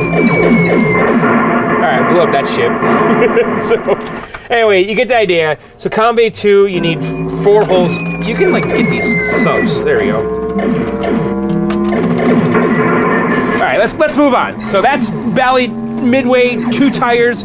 Cool game. What do you guys think of that one? I can see myself maybe getting rid of that one. I'm not sure. I like it though, but the writing's on the wall. Because I've been looking around lately, like, you know, I mean, I'm at the point now where I can't add any more games down here, like at all. Like, that's it. So if I want to add more games down here, I'm gonna have to start getting rid of stuff, and it's getting so hard to choose what to get rid of. So that might be the first. We'll see though. But the thing is, I like it though. I'm not saying it's a bad game, but it might be one of my lesser favorite ones down here, but it's cool. All right, next one here is Dragon's Lair. Oh my God, what can we say about Dragon's Lair? This is the game of games. I mean, this is a Laserdisc game. This is an Elite game. When I was a kid, this game blew my freaking goddamn mind. I remember going to 7-Eleven, they had Dragon's Lair there. It was a 50-cent game, which first of all was like impossible for me to consider because I didn't have 50 cents, let alone a quarter. But I would watch the older kids play this game, and they were just so, like the ones that knew how to do it, they were like gods to me. So I really did like this game. I did play it. I was never good at it. I'm still not good at it, but I just respect it and I love it so much. It's so freaking cool. It's so well executed. The Don Bluth hand-drawn artwork is just amazing. I think the cabinet's cool. I think the sounds are cool. It's just awesome. So this one is all original. I didn't do a lot to it. I put side art on it because the side art was missing. I replaced the control panel overlay because the one that was on here was absolutely hosed. It was working when I got it, but I got rid of the original Laserdisc player. It had a Pioneer LDV 1000, which is considered a not so reliable Laserdisc player, but it was working. So I decided to get rid of it and replace it with a newer model, the LDV 8000, which was a really high-end commercial Laserdisc player for its time. So I found one of those on eBay. I pulled the LDV 1000 out, put in an LDV 8000, which was significantly newer and just beefier, and so that's what it's running now. This is running an original Laserdisc and with a Pioneer Laserdisc player. It's just not the original player. I have it on a shelf over there. I did install the Merlin board in there, which allowed me to use that LDV 8000. And then the Merlin allows you to do some other stuff like swap discs. Like I could put Space Ace in here. I have a Space Ace disc, so I can play Space Ace or Dragon's Lair. Now you can even like mod it even further and get the Dragon's Lair 2 disc to work in here and stuff like that. I don't know, but I'm actually mostly interested in only playing Dragon's Lair. It's funny too because as time has gone on here with me collecting and people release things that allow you to do stuff, you know, like over here, like Donkey Kong Remix and Donkey Kong Jr. Remix. You know, Qbert does a board. You can get all the different versions of Qbert. You know, I've had a lot of these kits, you know, that allow you to put more games into a cabinet, and I always find that I only want to play the original game. Like it's like, you know what? I bought Donkey Kong Jr. because I love Donkey Kong Jr. Yeah, it's fun to try Remix. I think it's really well done. But at the end of the day, it's all about Donkey Kong Jr. for me. Same thing at Dragon's Lair. You know, I have the Space Ace disc. I put it in there. I tried it a few times. But at the end of the day, I want to play Dragon's Lair. That's where it is for me. So I just think this is the classic one. This is the best one. It's awesome. So let's give it a shot here. And by the way, so the controls here, 8-way joystick and a sword button, and then we have some LED scoreboards up there. So they kind of mixed they didn't put the score on the screen here. It keeps score up there. On Dragon's Lair 2, though, they had a little overlay here that had score. All right, let's give it a shot here. I'm still not good at this game, by the way.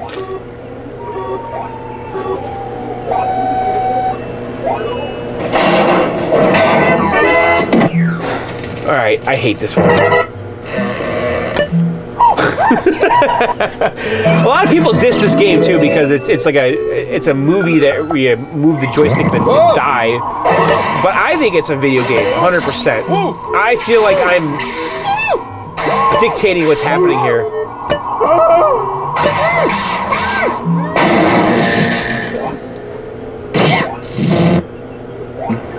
So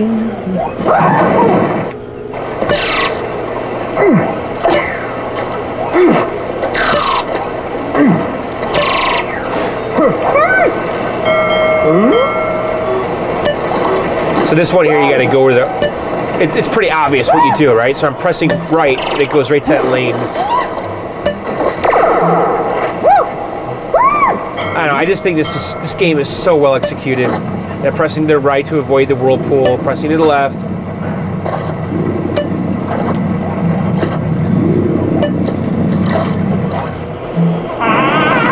And then we gotta go left. Oh my god, I was supposed to go right.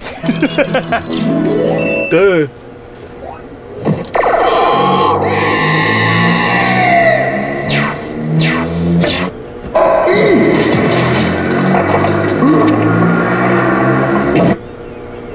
Alright. Let's see.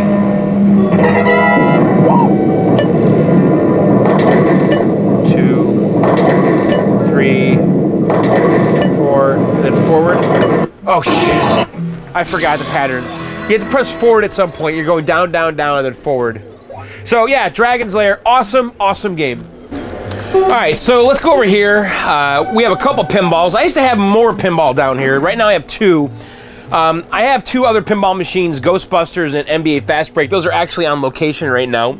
That used to be in the basement. But down here right now I have Revenge from Mars and Radical that we picked up this year. So Revenge from Mars, it was a pretty amazing machine. It's kind of a hybrid. Well, I mean, it's not a hybrid. It's a pinball machine. But they did something really unique. And actually, if you don't know the story of this game, you should go watch Tilt, The Battle to Save Pinball. It's a DVD. It's amazing. It's a great documentary. It's all about this machine. And the long story short is that basically in 1999 or 98, whatever it was, Bally Williams said to the developers, hey, the designers, they said, hey guys, pinball's going nowhere. You guys aren't innovating. If you don't do something new and unique with pinball, we're going to shut down the pinball division. And so these guys went to work, George Gomez and Pat Lawler, and they came up with this idea to project an image onto the playfield. Up here, there's a monitor, okay, a CRT, and the playfield glass has a half-silvered mirror in the back, okay? And so the image is being projected onto the playfield, and it kind of looks like a hologram that you're fighting with the ball, and it's a really great effect. And this game actually sold pretty well, but they still closed the pinball division. so this is a Pinball 2000. That's what they call the, I guess, the series of games. There was this one, and then also Star Wars Episode 1, which was the last pinball machine then that Bally Williams made. But this is definitely the better of the 2 Pinball 2000s. I don't think Episode 1 is very good. And George Gomez did design this, who's like I think he is my favorite pinball guy. I used to always say Pat Lawler. I kind of think I like George Gomez. George is just cool. And we got to meet him and hang out with him at the Stern Pinball Factory. But, you know, he did NBA Fast Break, which I love, and he did this game. I used to have a Pat Lawler Whirlwind, which I do love. All right, I like both of them. Anyway, let's check this out here. So let's start the game. Okay, this is kind of a tough one to film here.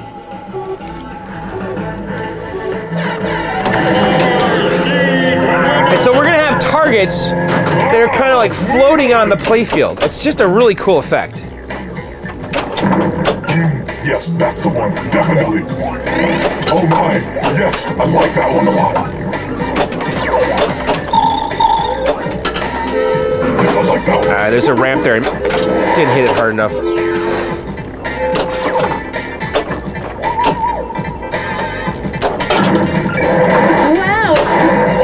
So you're shooting up the ramp and you're hitting these kind of virtual targets. It's just a really cool effect.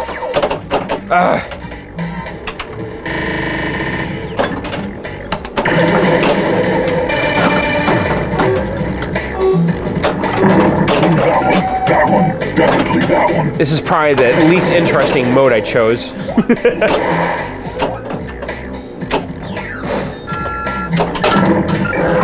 Just in, Paris is burning. You could skip the cutscenes. All right, so we have to do the last one here.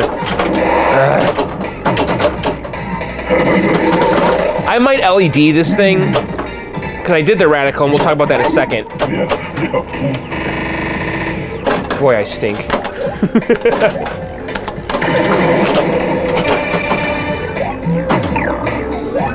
But I really do think this is a fun game.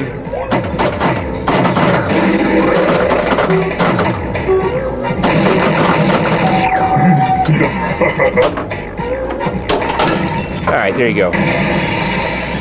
So that's that mode. That's kind of a weak mode I chose. Let's do, I guess we're not picking. This is a good one. Sacre bleu! Paris is burning! So this one here, we gotta hit that catapult. And it launches the thing at the UFO. Go away and take your sticky odor with you! The Martians! The parachute! And then the Martians come down, they parachute into the lanes. Anyway, you get the idea. It's a fun game. It's the sequel to Attack from Mars. And I love it. It's one of my favorite pinball games. I'll never get rid of it. A lot of the pinball snobby guys I don't think like this because of the video portion, but I think it really adds a lot to it. And I think the cabinet looks kind of cool. The artwork is cool. You can see it's obviously different than a traditional pinball machine. It's got this big head up here, but there's a PC behind here, a computer. And I'm trying to think, I bought this game from a pinball flipper guy that is around here. And I didn't do too much to this thing. It's been working pretty reliably. The power supply did go dead at one point. I think I replaced the power supply. And then I also did a video amplifier mod. I did a video on that made the picture brighter. I'm trying to remember what I did. There's some video amplifier, like an Ultimark thing. I don't know. I did a video on it a long time ago. I've had this thing for a while. Very cool game, though. All right, the next game here is called Radical, okay? I don't know if you guys have noticed down here, but I'm into skateboarding and have been since I've been a kid. And I still skateboard in the summer, obviously not as limber as I used to be, but, you know, I do a lot of longboarding. It's my favorite, like, activity, you know. I instead of riding a bicycle or a mountain bike, I'd rather be on a longboard, and I just love skateboarding. And I've always wanted this pinball machine, and because it's a 80s skateboarding themed pinball machine. My God, it screams me. so I've been looking for these for a couple years. And then my friend Daniel down in Georgia finds one, okay? And it was the story is this. I guess his friend was an air conditioning guy, and he went to someone's house and saw the pinball machine down there and started talking to the guy, and the guy's like, yeah, we've had it forever, no one plays it anymore, get it out of here, kind of a thing. So Daniel told me this story, showed me photos, and I'm like, oh my God, dude, you gotta get that for me. So Daniel picked it up for me, he shipped it up here from Georgia.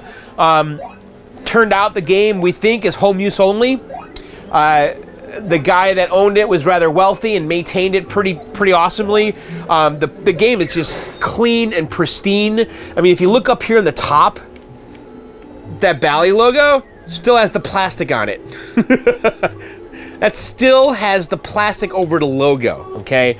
The playfield is immaculate. Now, I did modify it, and I put LEDs in it, and my God, it pops. It's the best thing I ever did. This game just looks sick with LEDs. And if you look at, you know, if you compare the Radical to the Revenge from Mars, the Revenge from Mars looks so dark and dirty next to it. This looks like a modern pinball machine, and really, putting these LEDs in here, it took this game to a whole new place. But it's a really cool just skateboard themed thing. Pin, you know, the whole game's like a skate park. There's a gazillion ramps. You know, we've got one here. Well, there's one here, one here, one here. It has 4 flippers, 1, 2, 3, 4, 3 drop targets. There's a snake run in the back there. Everything about it is just screams the 80s, the colors. I don't know, the music. Here, we'll play. Whoa, that's like totally rad! Listen to that. Well, that's like totally rad.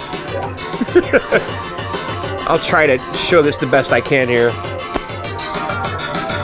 Whoa! The guitar. This game just plays phenomenal, by the way.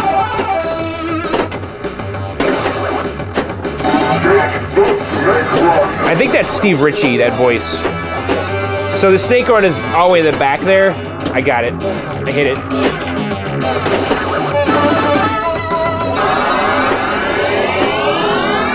But just mega cool game. So we went up that ramp there with diverters. We just locked the ball. Oh no, we didn't. So right now we're trying to spell radical, okay? And then if we do, then we can lock the ball for multi-ball. Awesome. So that's a little toilet bowl that went down. I don't know how good the camera is filming this. But yeah, that's it. You get the idea. Super cool game though. Just power cycle. Be sure to check out my video on this. I did a whole video about the LED, and all that stuff. But I didn't really have to do any kind of restore anything to this. It was in such immaculate shape. It's just a sick game, isn't it? I love it. All right, the next game here is called Atari's Cloak and Dagger, and this is another game I picked up this year. I guess I did get a lot of games this year, right? I got two Tigers, Cloak and Dagger, Crazy Climber, the mini golf game. Well, you know, we removed a bunch of games though because we did John and Jay's Arcade, so I had a lot of holes to fill, and I filled them and then some. So anyway, this right here is a conversion kit that Atari sold back in the day to convert Williams games into Atari's game, Cloak and Dagger. Now, this was based on the movie starring Dabney Coleman. Actually, originally the game was going to be called Agent X, and then I guess they got the Cloak and Dagger license, and they just kind of pivoted because the theme was the same and changed it to Cloak and Dagger. They did make a dedicated cabinet for this, but they're really prototypes. They were in like these Crystal Castle style cabinets. And so when you see this game out in the wild, it's always in a Williams cabinet or Pac-Man or similar. But really it was designed for Williams cabinet. This used to be a Defender cabinet. And I think it actually is the one to get personally. This has the original artwork that was installed back in the 80s by an operator on the sides, and it looks really good. Mine did not have the kick plate artwork when I got it, so Rich from This Old Game sold me this reproduction piece that was made from the original film. Original control panel overlay that you never see. These are always like just blown out or faded completely. And you can see on the sides, maybe you could see some of the original side art there. So it's a really great conversion specimen, especially because it has all the original stuff that was installed back in the day. Let's kind of give the game. And by the way, this is also another twin stick shooter, right there. It's a really neat game, by the way. I mean, it's surprisingly deep. So we are this dude. Our mission is to recover the stolen plans from the evil Dr. Boom and destroy his underground bomb factory. So we have this elevator here. These graphics, by the way, back in the day, it's like, wow. All right, it says get the secret box S, okay? So we gotta get the secret box, okay? And then get out. That's like a piece of a map. And then we throw a bomb in the middle, and then we get out of here. So that's the first level, okay? So we got the secret box, which has the first piece of the map that we're gonna use on the 4th level. We have to get the 3 pieces of the maps in 3 levels. And then you get bonus points for blowing up these things too. Or picking up the green bombs, that's what it is, right? So let me throw the bomb in here. And then we get out, we get a little bit of a fuse bonus. Right there. Alright, so we have 2 pieces of the map. So now we'll get the 3rd piece. Which is right here. So let's blow this place up. Ugh, the forklift hit me. So let's blow the place up and get out of here. Come on.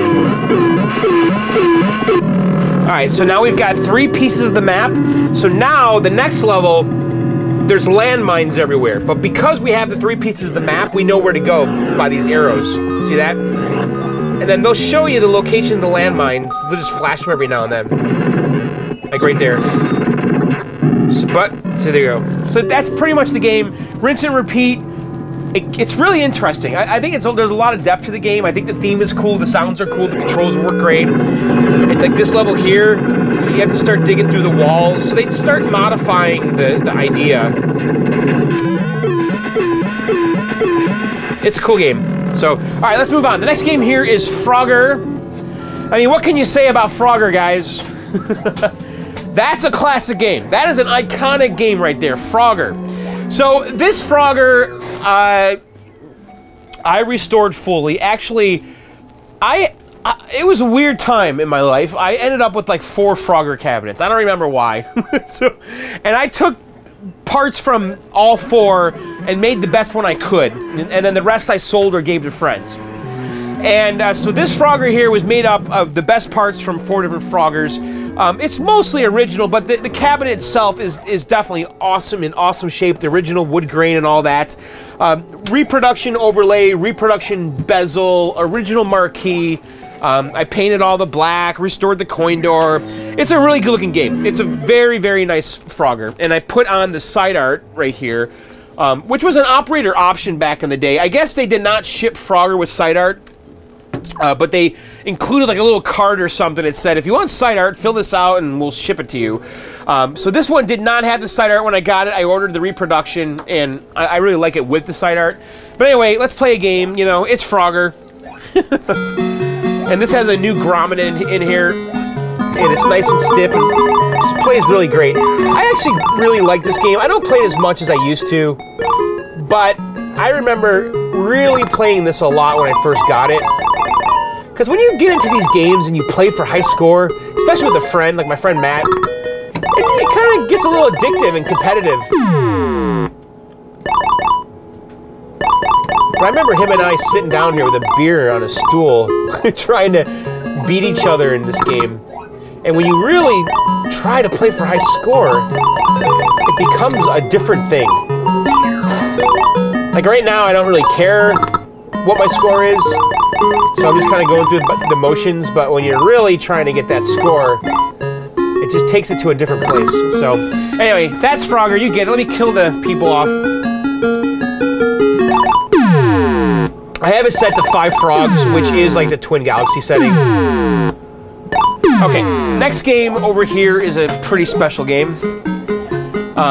It is my favorite vector game. This is Atari Major Havoc.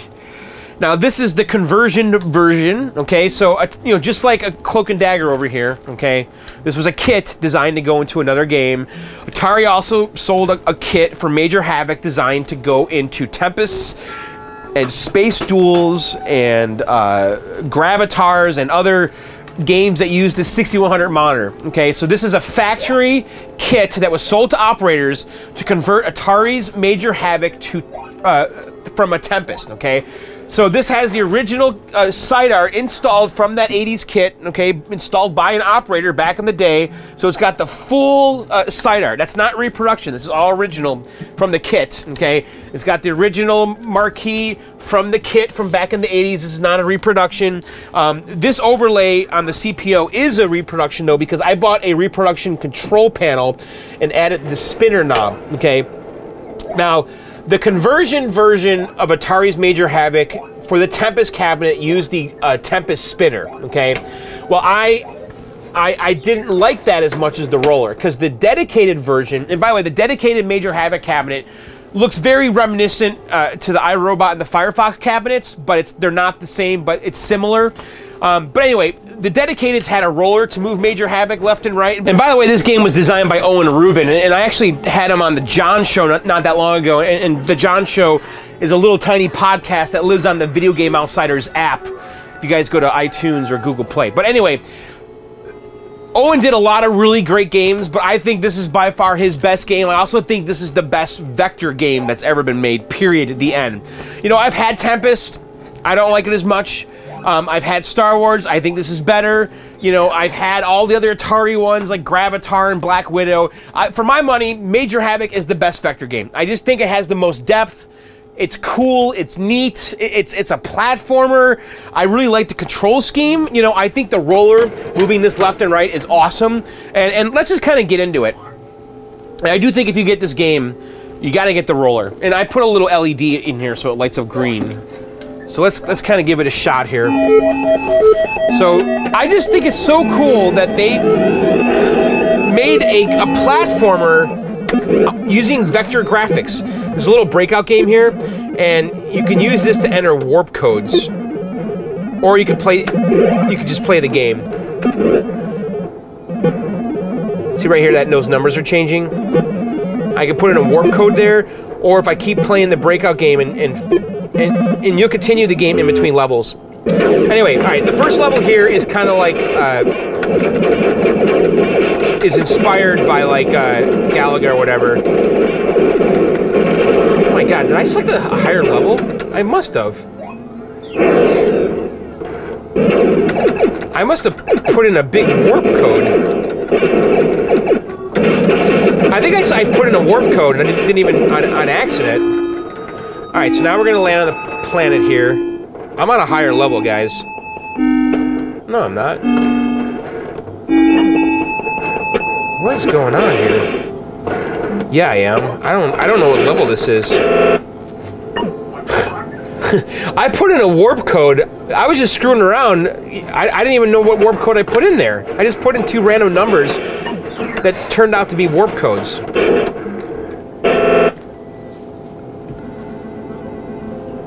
Yeah, this is a much higher level. I just got the high score. What the heck? So...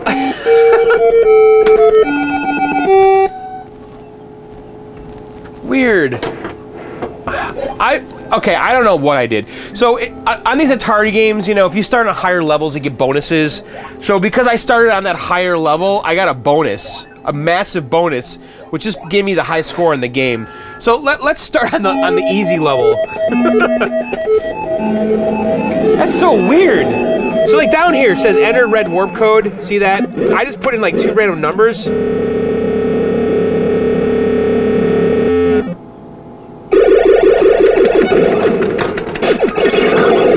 Alright, so this is how it's supposed to be.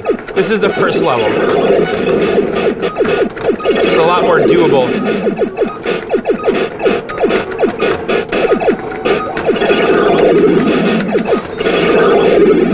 Alright. So now we're gonna land on that. I just think this is so cool. Alright, so we got oxygen. So basically we have to touch the reactor core and then get out before it blows up.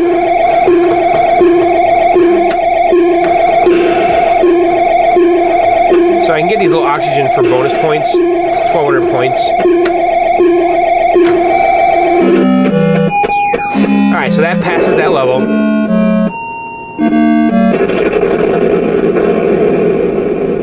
Such a cool game.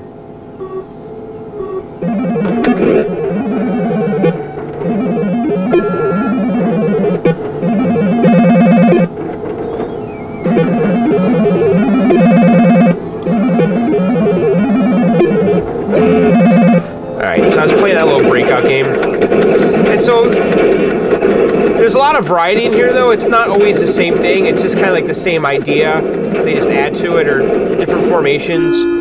And then they're gonna do the maze level after this. Let's just do this level and I'll show you guys the maze level.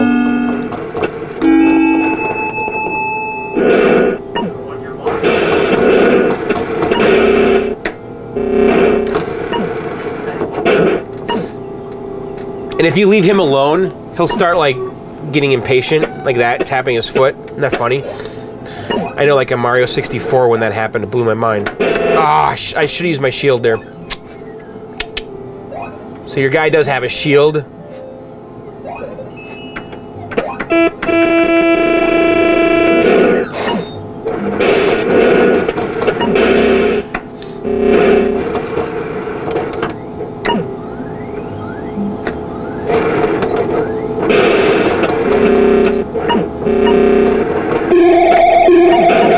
Shit.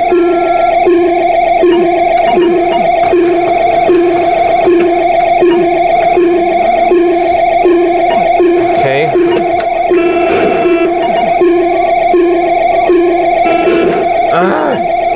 I'm just gonna use my shield and just go through that guy.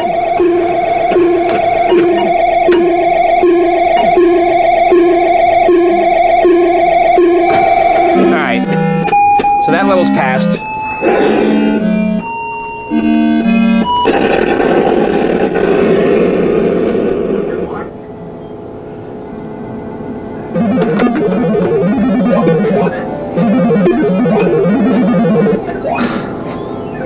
Alright, so this is like the maze level.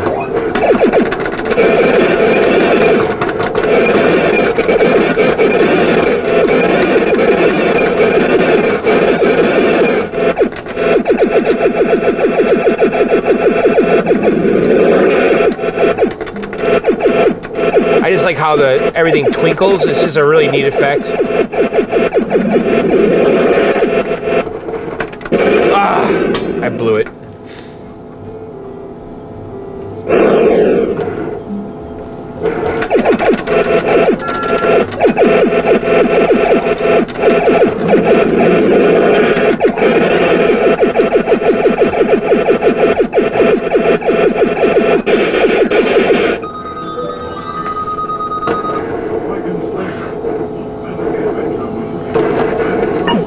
So you can see the levels start getting more complicated. There's a warp right there.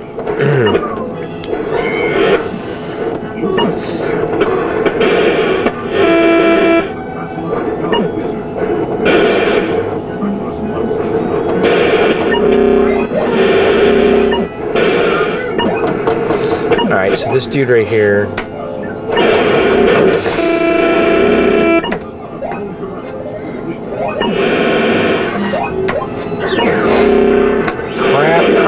Crap. Get out.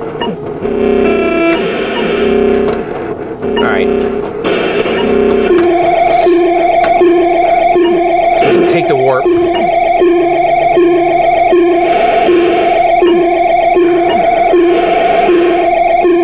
So that's a total shortcut right there. So anyway, you guys get the idea. It's a cool game. Trust me. It's a good one. And we blew it up. Alright, let's talk about the next game. Next game is Paperboy. Let's see. Paperboy is a favorite of mine. I used to play it a lot as a kid. I know I've told the campground story before. Alright, I'll tell it again real quick. My memory of Paperboy is pretty distinct. My parents and I and my sister used to go camping a lot, like almost every weekend, right? We were in campgrounds, and I really remember playing arcade games in campgrounds. And there was one campground we went to in Galena, Illinois, and in their little store they had video games, and they had Paperboy in there. And so my dad stopped at the store. At the campground store to drop my sister and I off in our station wagon. And we were going to go in and play Paperboy. I jumped out on one side, she jumped out on the other. My dad thought she was out of the car. He started driving away and he drove over her foot. so that's my story. She was fine. But I just love this game. It's so cool with the handlebars. You know, this is the kind of game, though, you know, you can't do this kind of stuff in MAME easily. You know, there's no handlebar controller you can go buy on Amazon right now, okay? So it's just a really unique game. You got to have the dedicated one to really experience it properly. You know, same thing with Major Havoc, you know. The best games are the ones that have the most unique controls. But let's see if we can kind of get in here and we can play this. It's kind of tight, but... yeah, we should be able to. So anyway, we have a handlebar controller. We have a throw button on the side here. It's got real kind of mushroom grips and stuff. Actually, those aren't mushroom, but let's start the game. My Paperboy actually has an issue, and I never got around to fixing it. I only have sound on the left speaker. The right channel is missing, and it's something with the AR power supply. I'm pretty sure of that. My handlebars need to be calibrated.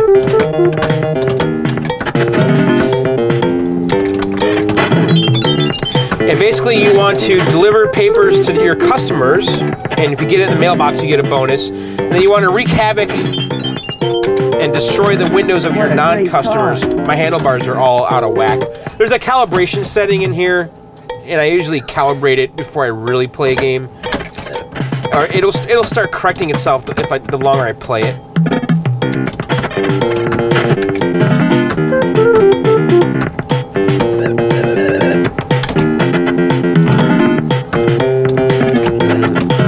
It's an awesome game. Atari just did the best stuff back in the day. Man, my handlebars are way out of whack. my boss.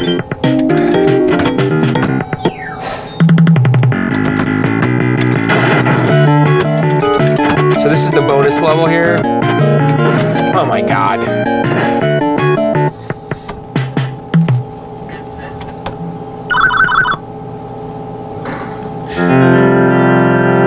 So you go through the whole week here. So this is Monday, and then there's an end game to this. So if it's one of those games that kind of has a finite amount of time to get a high score. So I think a lot of high score guys love it for that reason. So you get the idea. Cool game. Mega cool. So I didn't do a lot to this game. It's painted black. Someone painted the sides black, and you know, this is one that I actually would like to restore. I'd love to get the Atari System 1 artwork, or whatever. No, it's not System 1. The artwork that goes on the side here is generic Atari artwork that is for Paperboy, but I'd love to get that artwork and put it on here, and just go through the game and restore it proper, because someone just spray painted the whole thing black, and it's not really great. You can't really tell down here, but I think it'd be a fun one to restore and definitely worthy of it, don't you think? Great game. All right, the next game here is Crazy Climber. Now, this is one that I've been looking for forever, and we got this year, okay?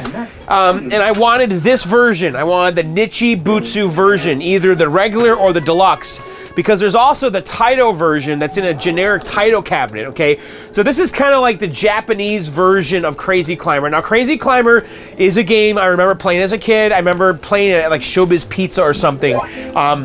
And it was a pretty elite game to me. This game came out before Donkey Kong, and you would think that they ripped off Donkey Kong. I think it's the other way around, man. We've got a monkey on a construction site.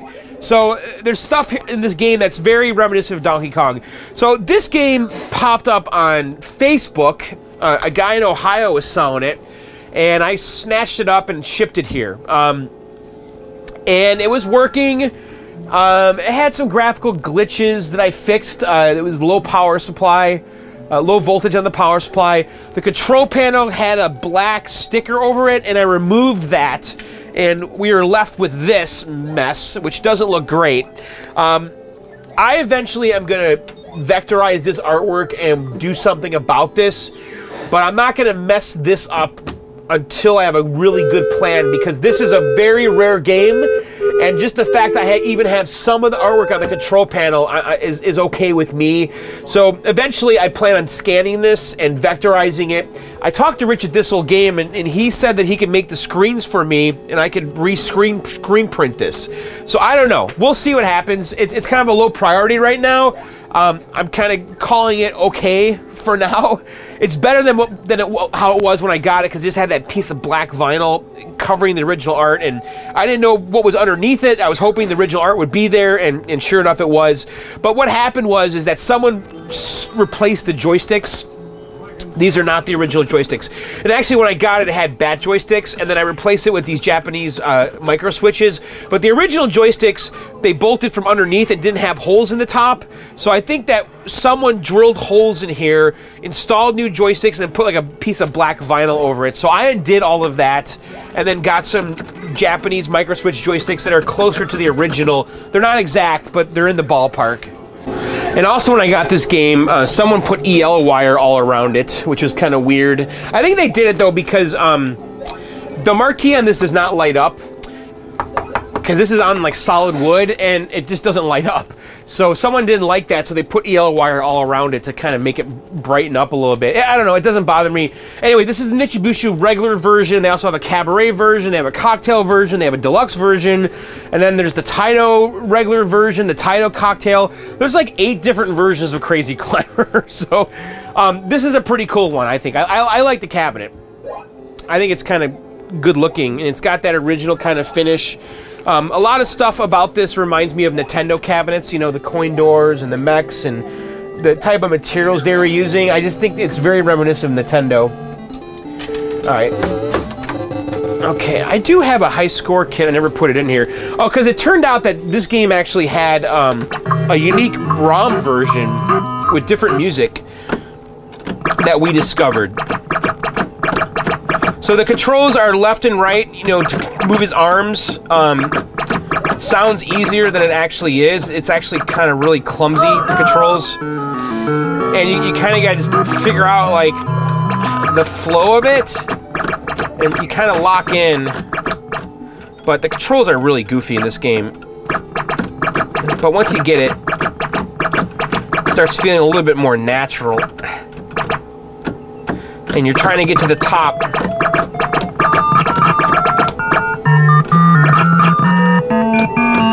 The bird's pooping. Don't poop on me. Okay, good. Alright. Oh, he's coming back with more poop. Alright, hang on. Nope. Okay. Alright.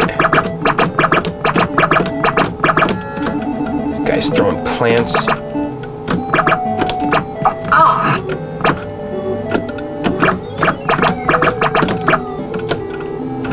Jesus! Alright.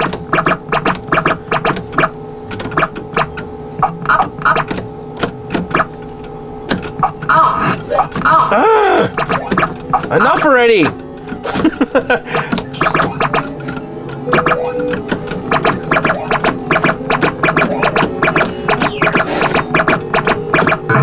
So there's a little progress meter on the left here, so we're about 3/4 of the way. Here's the big monkey. I mean, I suppose everybody ripped off King Kong. Oh, he got me.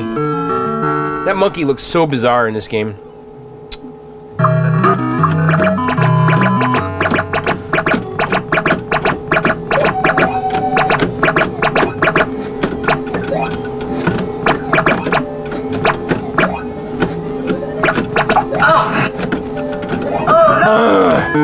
I want to get to the top.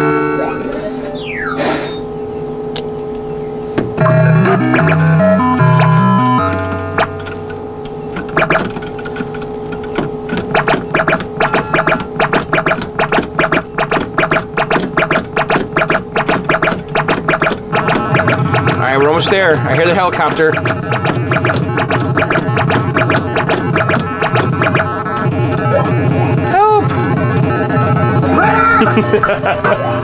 So that's the game. And then it's rinse and repeat. It gets harder and harder and harder.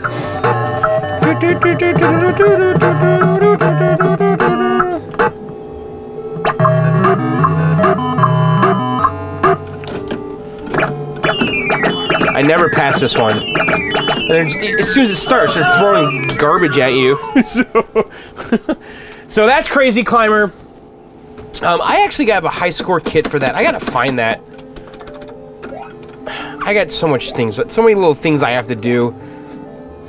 I bought the high score kit, and I wasn't gonna put it in because I didn't want to ruin the ROM version I had, because I have a rare ROM version that was never in MAME, and I actually dumped it and sent it to the MAME guys, and it's now in MAME. But anyway, the high score kit guys actually added my ROM version to it, and I just have to burn the ROM, and I'll get around to it eventually, because I think it'd be cool to have the high score save kit in here that also uploads to the internet. I've got Ethernet I can run over here, so we'll do that someday. But that is Nichibutsu's Crazy Climber. I don't know, I just think it's a cool cabinet. Alright, the next game here is Journey. What can we say about this?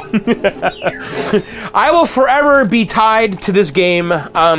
This was an epic restore series, one of the first big ambitious projects I ever took on this channel. I think it was Journey. It was a crazy project. I took it on. Basically, I went down to an auction in Connecticut, and I picked up this cabinet. It was converted to a golf game, if I remember correctly, and so it was painted. No, was it painted black? Yeah, it was. It was painted black on the front for sure. And it was missing everything. Nothing. Everything was gone. The PCB was gone. The cassette player board was gone. The artwork was gone. Everything was gone. It was a black golf game. That's it. There was nothing. So I picked up this empty cabinet. And by the way, I love Journey, okay? The band Journey, I actually genuinely like them, okay? So I picked up the cabinet, and then I basically started acquiring all the parts, okay? I got the PCB, I got the reproduction artwork, I found a Tron harness that we used, and I converted it to a Journey harness. because Tron and Journey, you know, are both MCR games. I got a reproduction control panel. I found the original joysticks and whatever. I got all the parts. And I got the cassette board. This has a cassette player in it. And we basically just put the whole thing back together, and it was a massive undertaking. And I love the game. All right, let's play the game. A lot of people don't like the game, but I don't care. I like it. So basically, we went to war with this game too. The monitor. Oh no! Why is the joystick not going left? Hang on.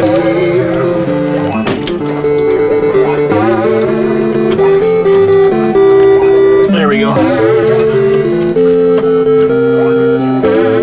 So right here we gotta get rid of these drums.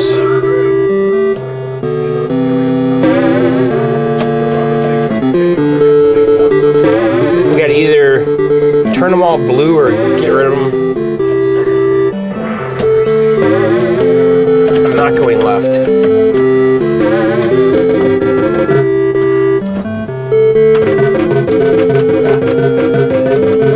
Man. There's something with that switch.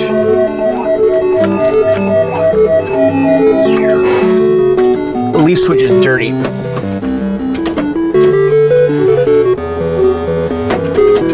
So now we're Steve Perry.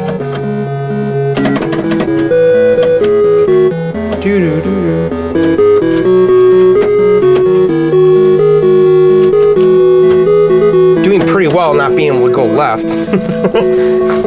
Let's see.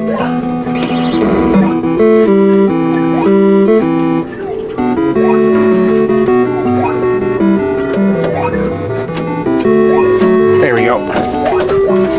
That's it. All right.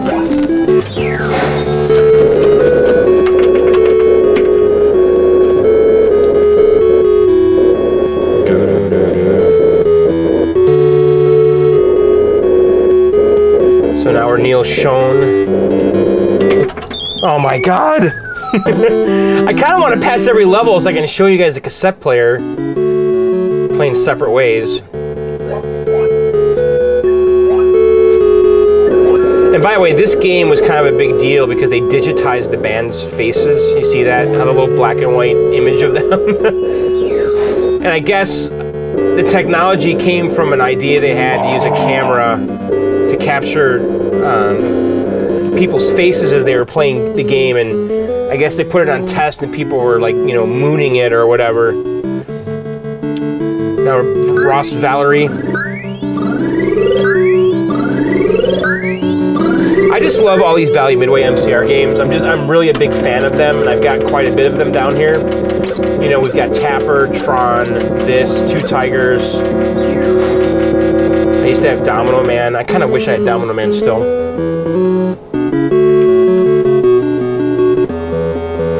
Alright, so we're Steve Perry here.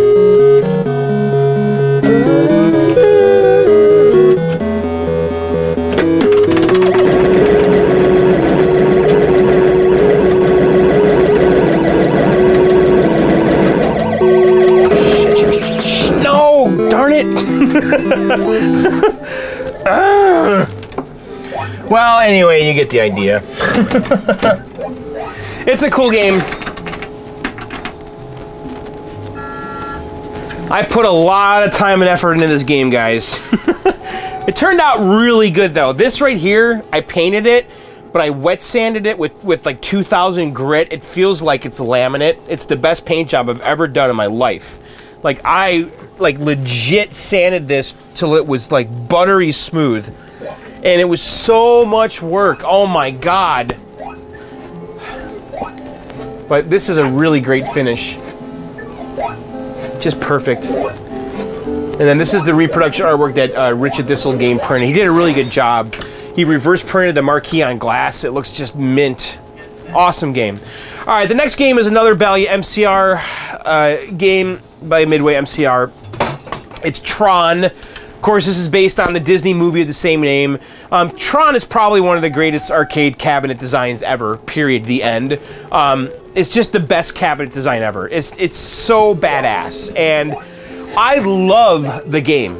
I think some people don't like the game as much as I do, but I love Tron. Like, I have vivid memories of loving this game and playing this game as a kid, being a little confused by the movie, but ultimately liking it later in life, you know. But Tron was just so awesome. And this is one of the earlier games I got. I didn't do too much to this game. It's all original. I intended to do a restore on this at some point in my life. I actually have all new artwork for this, and I never put it on. I was going to restore this game, and I never did. So this is all original. I think I just rebuilt the control panel and replaced the flight stick, and I might have rebuilt the monitor too. I don't remember, but really, it's all original. I didn't do nothing to it. So let's check it out. And this thing is cool though, because it has like blacklight effects.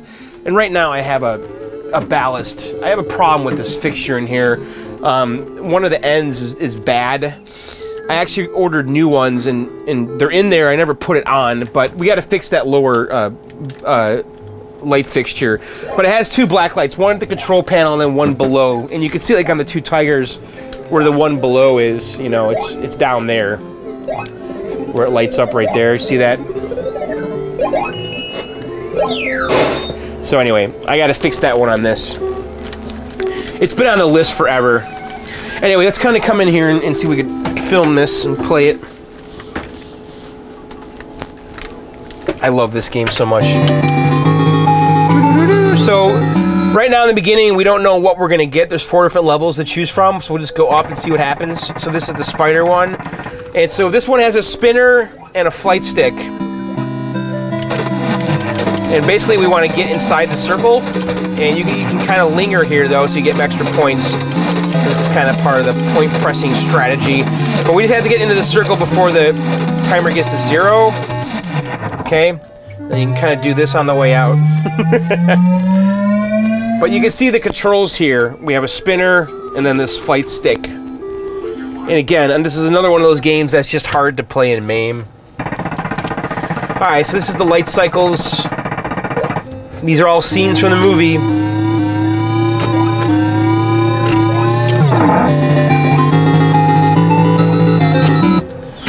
Alright, let's go over here.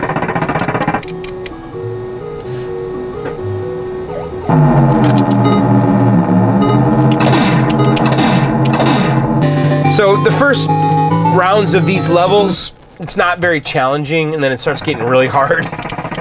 Like by the time you get to the 3rd or 4th round, it gets very, very challenging, especially with this little MCP going. But I just love the sounds. I consider this just one of the best video games ever made, arcade video games.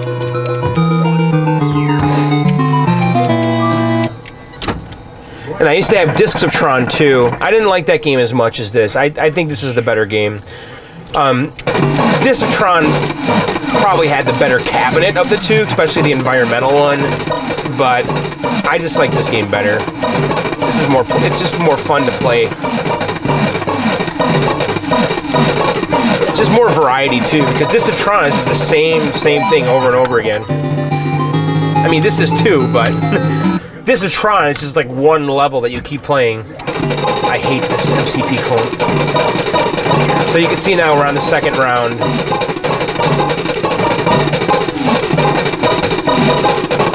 This kills your finger. So if you get a bonus if you destroy all these, I mean I could escape any time right now, but I'm just kind of lingering to get the points. This is killing my wrist. I'm in trouble. So, anyway, you get it. That's Tron. Awesome Bally Midway game. Alright, next one here is Gottlieb's Q*bert. Q*bert, another, you know, iconic cult game up there with Frogger and Pac-Man and all that good stuff, if you ask me. This one I found on Craigslist. It was broken when I got it. I took it home, and the only problem was the interlock switch that was inside the coin door here. This was just pushed, and the thing was off. So I brought it to the garage, took it out of my car. I just pulled the interlock switch out, and the game just turned right on. I did end up having a lot of trouble with this game, though, and I eventually figured out the problem. It was the transformer, which is... This is the only time I ever had a bad transformer in a game. This game was resetting and rebooting and restarting all the time and freaking out. I tried, you know, changing power supplies, and was it a board issue? I was guessing and trying all kinds of stuff, and then one day I decided to change the transformer, and it fixed it 1,000,000%, and it hasn't been a problem since. But this game was a real pain in my butt for a year or so until I figured it out. It's been reliable since. It's all original hardware. They do have a J-Rock board, but you know, this is all original. And only thing I did to it was I got new side art for it because it was missing when I got it. It was just completely missing. So this is reproduction side art. I did get the swearing marquee. This was like the marquee that they used as kind of like the prototype before they knew it was called Qbert. And then you can see down here. So the original marquee had like Qbert up here. And this one has the swearing. I kind of like the swearing better. But the control panel overlay, I believe, is original. I never replaced it. It sure looks like it is to me. The bezel's original, all that stuff. So let's give it a shot here. And what's cool about this game too is, you know, Gottlieb was a pinball company, and so inside the game is a knocker, like a pinball knocker.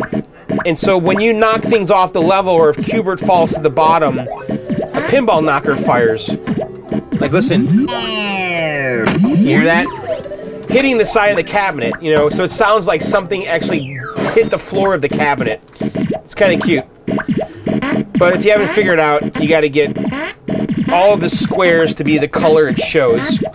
And right now, we just have to step on the squares one time. In the later levels, you got to jump on everything twice. And then sometimes, if you jump on them again, it'll change back to another color. It just starts getting more challenging and more hard. But I just love this game. I used to play this game quite a bit on my Atari 2600.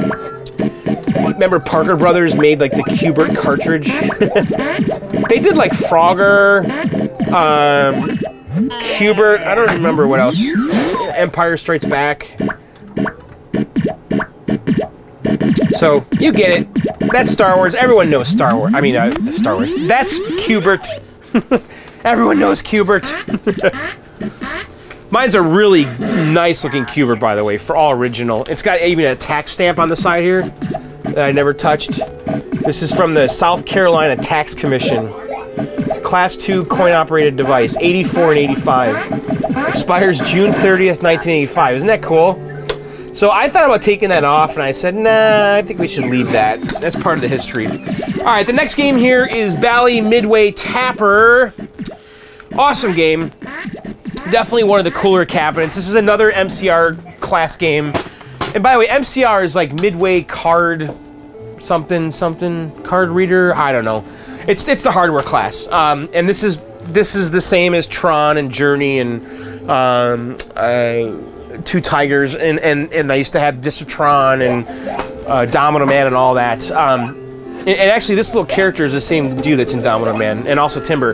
But anyway, Tapper is a great bar-themed game. This is the Budweiser version. They also have a root beer version that's a little more family-friendly. You know, this was intended to go into a bar. You know, it's got the Budweiser theme and all that. And I think this is the one to get. The root beer one, I think, is rarer, but the Budweiser one is cooler. They did have two versions of this cabinet. One had full color on the sides, and whereas this is more of just a monotone kind of brown and beige-ish color, like almost like a sepia. I didn't do much to this game. I pretty much bought it as is, as you see it right here. I did have some trouble with the power supply. I rebuilt that. That's about it. The monitor too. There's a brand new. I put a brand new monitor in there. I think that's a Hap Vision Pro. It's in there. I don't remember. But anyway, let's play the game. It's definitely another one of those games that you can't play in MAME. And by the way, check this out. It's got brass, like, drink holders here, and like a brass footrest on the bottom. So they really went all out to kind of make this feel like a bar.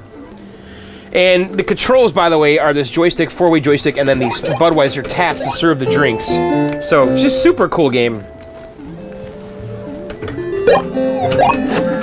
So the first level is like this old West bar, and then you can kind of point press here too. You're basically trying to get the patrons out of the bar. And once they're all gone, the level's over. But see, that guy dropped a tip. So then the girls come out and dance. And now that guy's not paying attention, so if I served a drink, it would go on the floor. Alright, so let's get out of here. Alright, so we cleared the level by getting all the patrons out of the bar.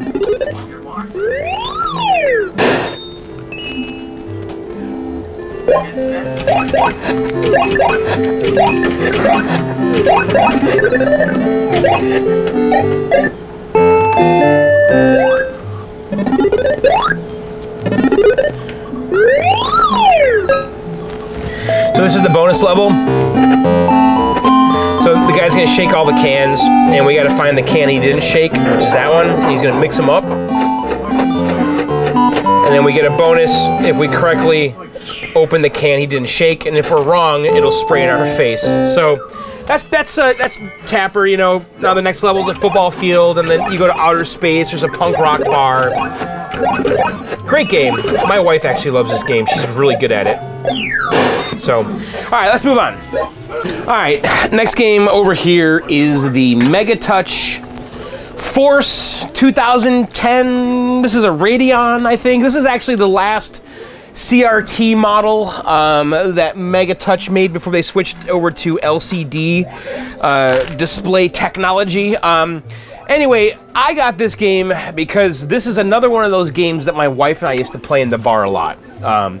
We played this. We played Goldentee. We played darts. That was pretty much it for the 90s. For us, for gaming in the late 90s, we loved this frickin' Megatouch. This was so fun, doing like Wheel of Fortune type games and trivia at the bar.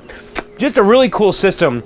So I bought this on eBay, and really good seller actually. It was a great experience. When I got it, it had like, I don't remember which version it was, but I upgraded it to the version that's in here now, which I think it's 2010 and a half. I don't remember, but it's like a security dongle on a hard drive I had to replace. But really cool system. Like I just really like it. This is 2010 and a half. So we got card games, which I like. I like Tri-Towers is pretty good. Wait, go back to cards, Tri-Towers, one player. These are just fun games, and you know, I had the TV above here, and that's no coincidence because my wife would come down here and just play this and zone out with a beer and watch TV. It's a lot of fun. 6, 5, 5, 10, 9, 10, Jack. Jack. 2, 3, 4, 3. But yeah, it's a cool game. You guys get the idea. Just lots of card and like trivia type games. There's adult games on here too. We have those turned off. I think there's like nudie girl strip poker type games. There's some action games too that are kind of funny. What was this? Wait, what's Monkey Bash? Oh. Actually, I was addicted to this game on the iPhone. I remember I had this.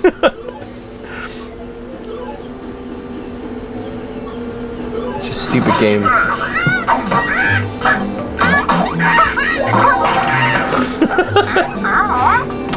I mean, they are basically like iPhone type games, but you know, iPhone basically killed this company, you know, because all these kind of apps and games were on, they all came out on the iPhone. And before the iPhone existed though, we had to sit at the bar with this thing to play these types of games. I know, it's a fun system. There's tons of games on it. I still really like this system though. All right, let's go. Neo Geo is next. So Neo Geo, I love Neo Geo. I used to play Neo Geo in a bowling alley in Hoffman Estates, Illinois, that I guess just recently closed. And I just really remember this system in the early 90s, I guess would be when I was playing it. And the one game I really remember was that NAM 1975 game. I don't know, I just loved that game. And I should probably get that cartridge. I do have it on the multi-cart. But anyway, this is the 4 slot. This is the big red one. I personally think this is the one to get. You can see it's got 4 slots up here. I picked this up from an operator. Adam and I did a warehouse raid a long time ago. And I grabbed this, the dartboard that's in the garage, a dragon spirit, a jukebox. I think that's all I got. And then Adam got 6-player X-Men and a bunch of random stuff. I don't know. I posted pictures a long time ago of this raid, and it was quite the raid, actually. And this game actually wasn't for sale because he was still operating the Neo Geos. He was trying to get rid of the older stuff. And I convinced the guy to sell this to me. And I'm glad I did, because it's a really good one. And I haven't done much of this at all. It was in great shape. All this guy's stuff was in great shape. The monitor did die at some point, and I rebuilt it. I cleaned the slots. You know, this is a cartridge-based system, if you're not aware. It uses cartridges. And right now, I have in here King of Fighters 98, Nightmare in the Dark, Bust a Move Again, and Neo Mr. Do. And we'll just kind of check it out. So you switch games with this right here. So this is Mr. Do.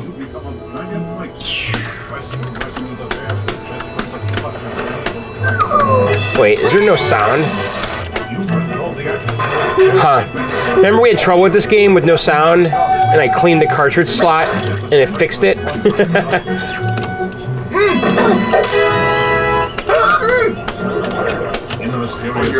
It's funny, you know, doing this lengthy, in-depth review really makes me play every single game, which I don't do every weekend. I just don't have enough time in my life to ever do this. And it's funny how we're finding these little flaws, you know, stuff that's just kind of hanging out. You know, I haven't played Journey in months, and that thing had an issue.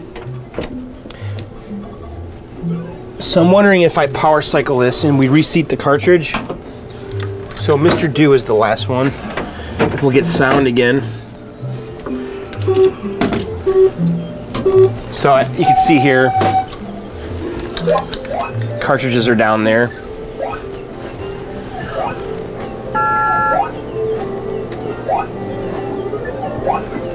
Let's see.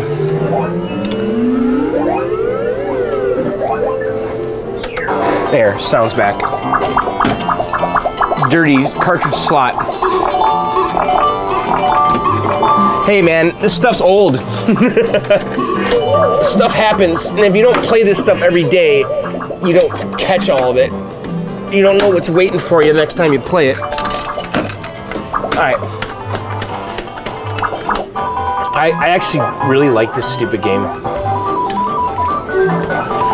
This is, I think, a bootleg cartridge that I bought on eBay. I didn't know if it was going to be bootleg or not. I think it is.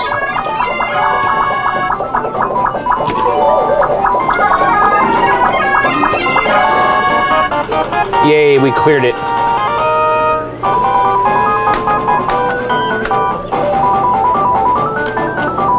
There's so many good games on the Neo Geo. Obviously, you know, the Metal Gears. Those games don't have a lot of replay value for me, personally. I've got a couple, oops, I just died, a couple Metal Gear cartridges somewhere. Wait, what's that thing?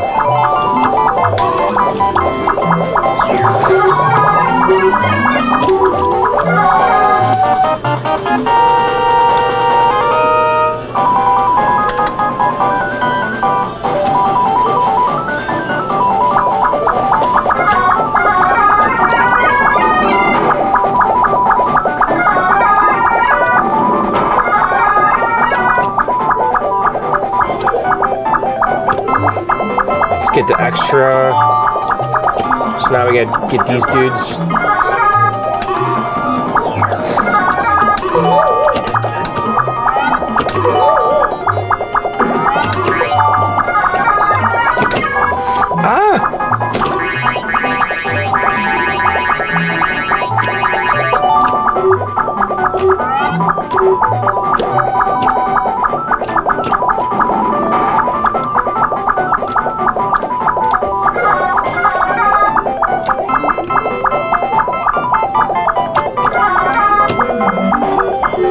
Wait. Oh, there's one more. Darn it. Okay.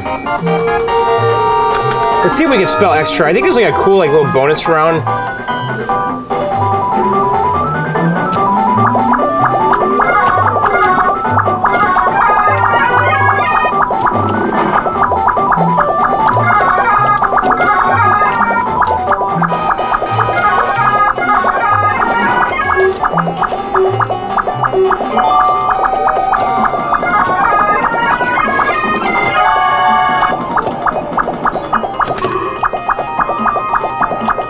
Shoot.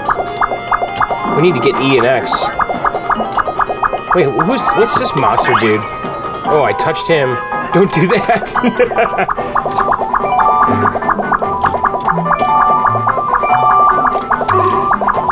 So I got power-ups now. Wait, I'm a girl now.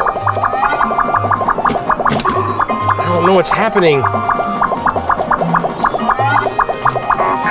Darn it! Alright, let's get the E. Yes. Did I get the E? I spelled extra. There. This is the forward to the gold, win a prize. Go. So it's like a little puzzle.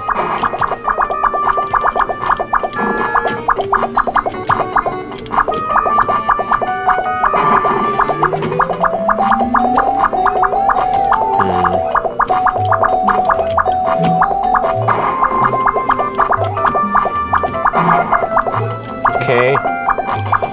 This is cute. Wait, oh no.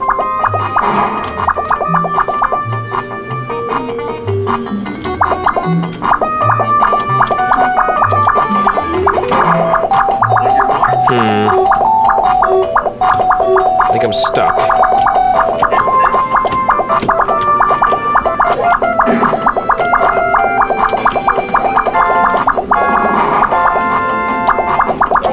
Oh, here. Yes, I did it. I did it. Oh, I did it. Oh, anyway, that's it. It's Mr. Do. You get it.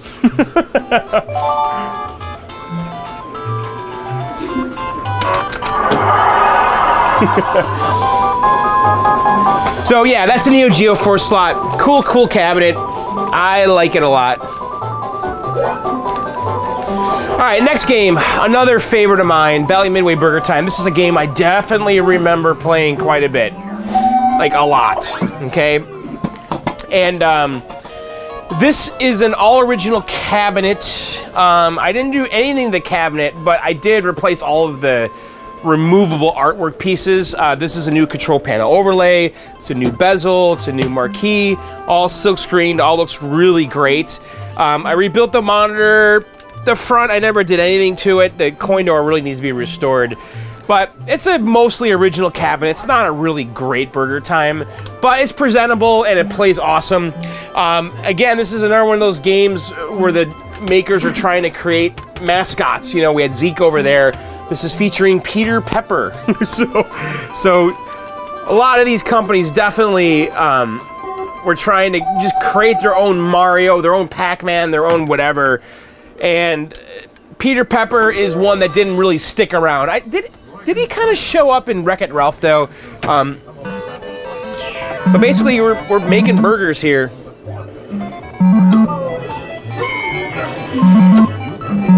You gotta drop all of the parts down, the buns, the lettuce. You're being chased by hot dogs and eggs. I remember hearing that this game had egg in it because in Japan it was fairly normal and standard to put egg on hamburgers. Doesn't explain the hot dogs though, because did they put hot dogs on the hamburgers? And we have pepper as a defense, like that. But you really want to just get the guys all to kind of get on the same bun with you. Not like that though. You want to just drop them all down on a bun. And you can eventually learn how to group them all together. and get them to kind of just really follow you around. So like right here, I got 2 guys that go down, and then took one down on the way, and then usually a new pepper will show up right there.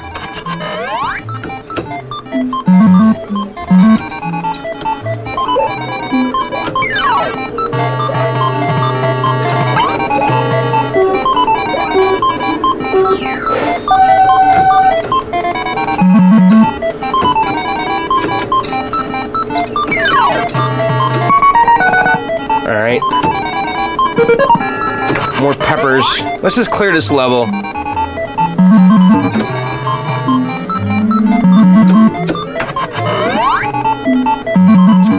But, I mean, that's basically the game. And then it gets harder and harder and harder and harder. But really the key to it, though, is to figure out how to control the guys and get them to follow you and get them all to pile up onto one bun and send them all down from the top to get mega points. But it's a really fun game. All right, so that's Burgertime. Truly a great game. I like it so much. I really do. And my wife plays this game quite a bit, too. All right, moving on. 720. Another one of those games that just screams me. It's skateboarding, but in a video game format. And this game really pairs well with that radical pin over there, wouldn't you agree? So this is a tremendous Atari game. Came out in like 83 or so. Really sick cabinet. You know, we got a boom box on the top. It's got a 25-inch medium res monitor. Like down here, the control panel's sick with the black and white color scheme. It's got this 360-degree, really unique joystick. You know, another game that, you know, can't really play in MAME.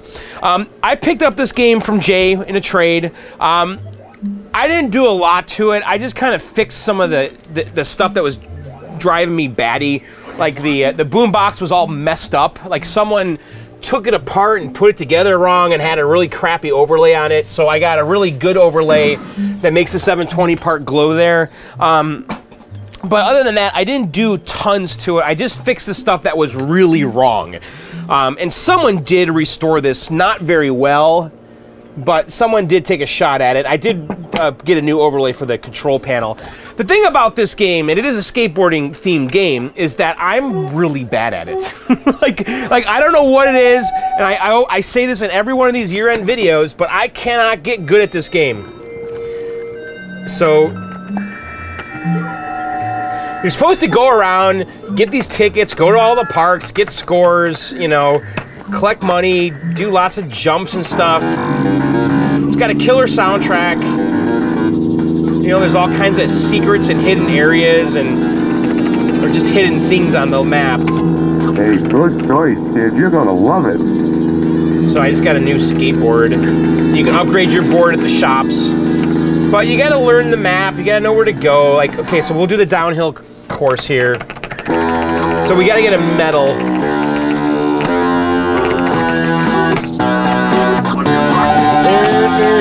Alright, come on, get up.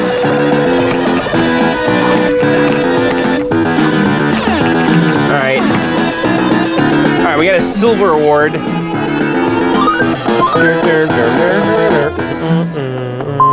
So this game, oh, also, the tube in here was from a TV. The old tube went bad. We did a tube swap, Matt Osborne, at one of my Christmas parties a long time ago. We didn't get the conversions quite right, but it's like 99%.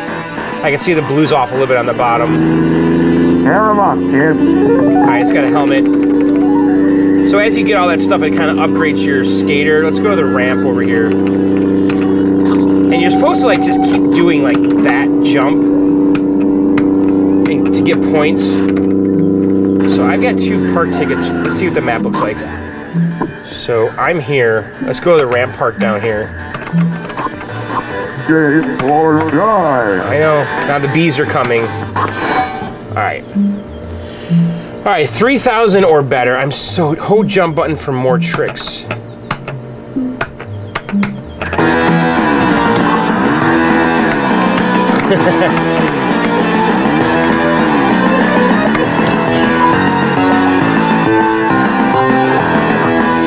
So this is the half pipe.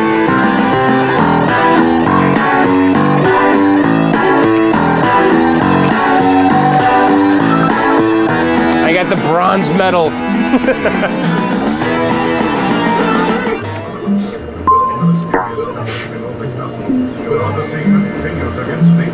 Alright.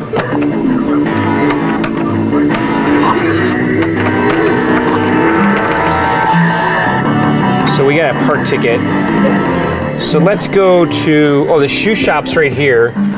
Let's hit the shoe shop, then the slalom park.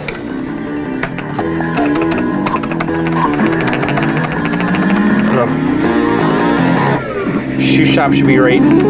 Darn it, get off me. Come on, before the bees come. There you go. Have fun. All right, and then the other park should be like right here. There's a slalom park.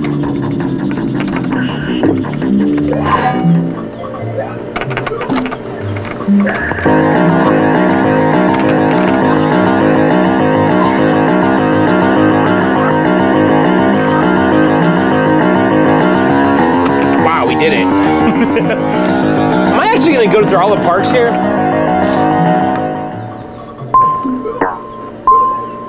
So we just need to jump. I need more points now. All right, so the jump is over here. So we got to go. All right. So we need enough points to get the next park ticket. I just got one. All right, so we should go down here, and then I think over here. What do you think this is? A charity organization? Where's the jump? Yeah, it's down here.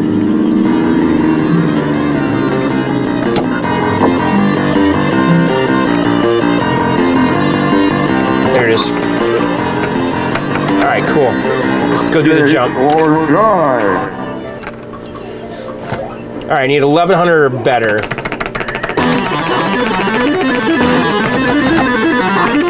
Alright.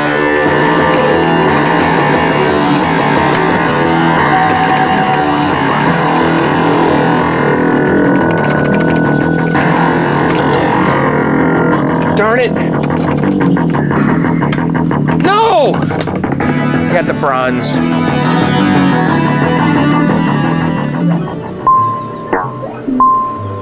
So we got class 1 in all 4 ones. So now let's go to class 2.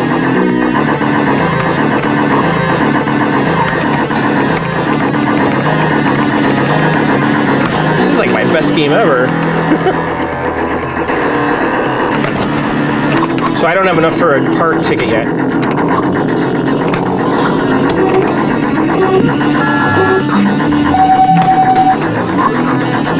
Let's see. Come back when you got a ticket. 25,000 points. Get or die. Oh my god, I have 18,000.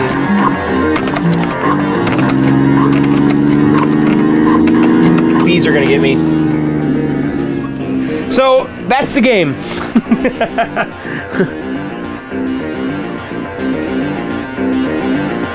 What do you guys think? I think that's my best game ever. Is there a leaderboard? Nope. There is, but I'm not on it. Overall score 29,900. So I was kind of close. All right, let's move on. What do you guys think? 720, awesome game. All right, let's move on. The next one here is the Nintendo versus Dualsystem, aka the Red Tent. This is the sit-down version. Now, the Nintendo Versus system came in a couple flavors. Okay, this is the sit-down dual system. Okay, and they also had the upright unisystem and the upright dual system. And they call this one the dual system because it's got 2 monitors, okay? There's actually 1 PCB game board in here, but there's 2 monitors, okay? And right now I have Dr. Mario and Super Mario, but some of the games you could actually play head-to-head, you know, like baseball, you could have one person on this side playing against the other person on the other side head-to-head. Balloon Fight plays like that, tennis, there's a bunch of games like that where you can have one game head-to-head, or you could put in 2 separate games on the PCB. So like, again, right now, Super Mario on this side and Dr. Mario on this side. Now, the Super Mario version that's on here is my favorite version of Super Mario Brothers. And actually, they just released this version on the Switch. It's funny, Nintendo on the Switch has been re-releasing their arcade games. And really, they've ignored those forever, you know? Like, they never released the arcade version of Mario Brothers, which they just did on the Switch, okay? They never released the arcade version of Super Mario, which is called Versus Super Mario Brothers, until now, and on the Switch. And I hope to God that they release Donkey Kong and Jr. and all those games, but there's always been a rumor that they don't actually own the code for Donkey Kong. I don't know. We'll see. Anyway, this cabinet is super cool and really started a lot of things for me in this hobby, because this is the system that really got me tinkering with this stuff, okay? Because I figured out that you could take these boards and burn ROMs and convert games to other games, and it really got me interested in the hobby even more so than when I just only had the Donkey Kong. And here, I'll kind of show you guys what one of the boards look like so you kind of know what I'm talking about. So this is the PCB for the game. There's only one board in here for both sides, okay? And this board is actually 2 in 1. So this is one side, this is the other side. So right now, like on this one here, this is Ice Climber on this side and Excite Bike on this side, okay? So if I were to put this board in here, we'd have Excite Bike on one side and Ice Climber on the other. You can see here, though, I burned some ROMs because I actually converted Super Mario into Ice Climber because I had more than one Super Mario. So, and then I documented all this. This chip here is called the PPU. It's like a security chip. And this PPU, this particular one, which is RP2C040004, only works with a few games, but it wasn't documented until I documented it at my website, johnsarcade.com. You can also go to nintendoversus.com, vs.com. But anyway, I figured out that you could take Super Mario and it was compatible with Ice Climber, so if I burned some ROMs, put them in here, it would work. And if you had the wrong PPU in, the game might not boot or you'd have wrong colors. And then we have Excite Bike over here. But anyway, this is what the board looks like. And then if we had 2 sets of like baseball in here, then we could play head-to-head baseball. If we had 2 sets of a tennis on either side, you could play head-to-head tennis. Balloon fight, same thing, or you could put separate games in there. Really awesome system. Really, really kickstarted me into this hobby, though. Like when I started tinkering with this stuff, figuring it out, removing chips, burning ROMs, it started giving me a lot of confidence in the hobby, okay? Because I was handling these boards all the time. I was manhandling stuff, and it kind of really got me over the fear of working on this stuff, even way more than Donkey Kong, I think. Like, Donkey Kong was an interesting exercise because I was kind of thrown into that.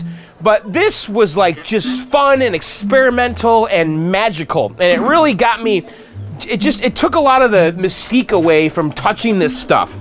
Especially handling the ROM chips and the sockets and removing chips and all that. So anyway, we'll just play this for a couple seconds. And again, I want to reiterate too that this is not the same version that's on the NES. And that's why I like this system so much.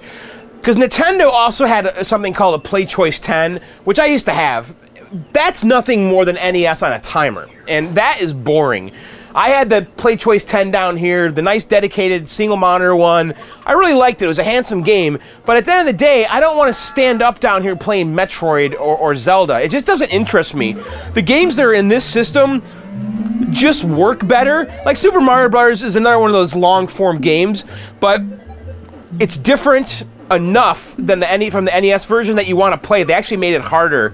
Dr. Mario on the other side is kind of close to the NES one, but some of the games like Balloon Fight is totally different than the NES, Wrecking Crew is totally different than the NES, Excite Bike is not the same. So that's why this system's really cool, is that the versions in here are unique. Alright, so here we go. But this is indeed Super Mario Bros.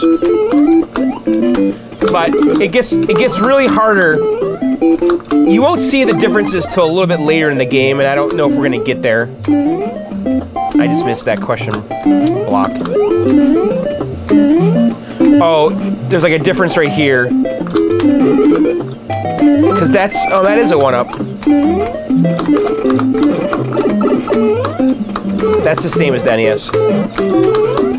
It's funny though, like the last like 5, 6, 7, 8, 9 years, I haven't really played the NES version, only this version. I don't think I've yet to finish this version, by the way. I fall apart somewhere around 6. Oh, and the warps are totally different too.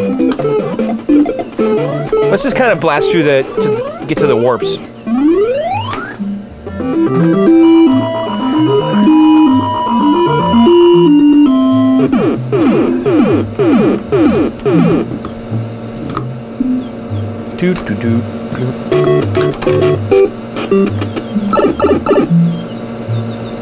On your mark. Let's just blast through this.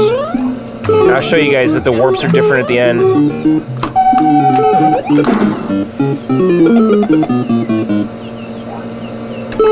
Oh my god.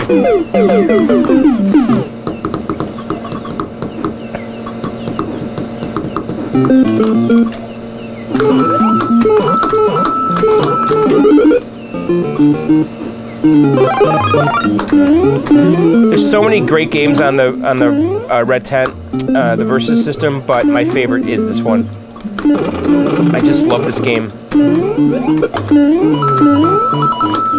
I mean, you want to talk about magic. This game was such an important part of my gaming history. When I was 15, I got my first I got my NES. Oh my god, my life was changed because of this game.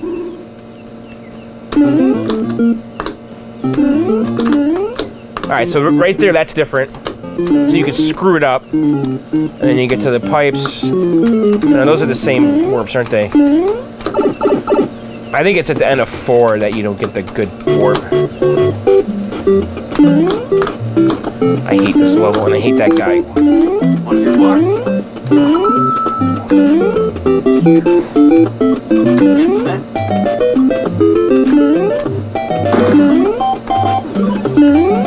Shit.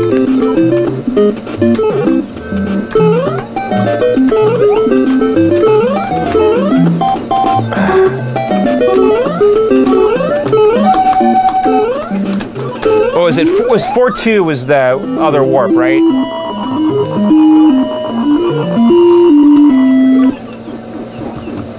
I always hated that 4-1 level. When I was younger, I would not try to blast through that. I tried to get rid of him every time he showed up by going to the top and jumping on him. Ah, jeez.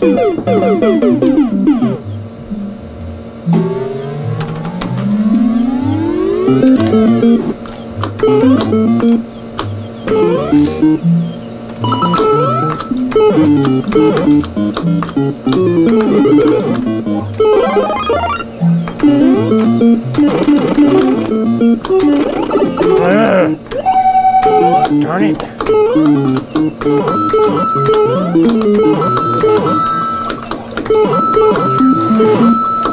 On your mark.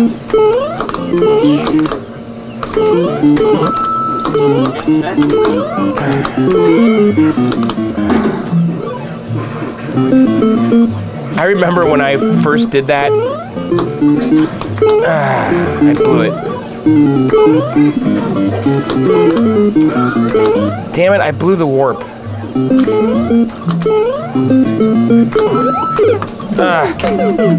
Anyway, you get the idea. It's Super Mario. That was kind of fun there. That would be a fun John's Quest 4 series, by the way. Me trying to get to the end of that game. Because I have yet to finish the Versus version.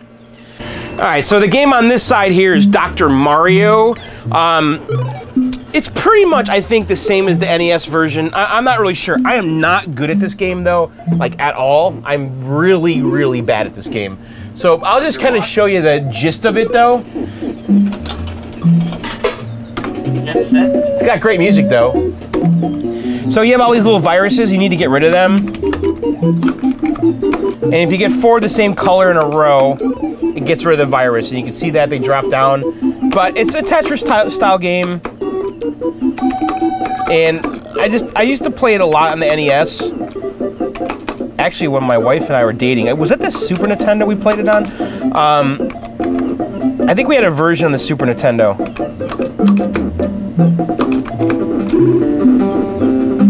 But I'm not really good at this. My wife is very good at this game.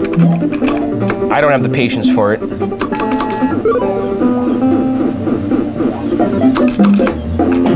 But you get the idea. 4 in a row, get rid of the viruses. So, all right, let's move on over here. And by the way, the Red Tent, amazing system.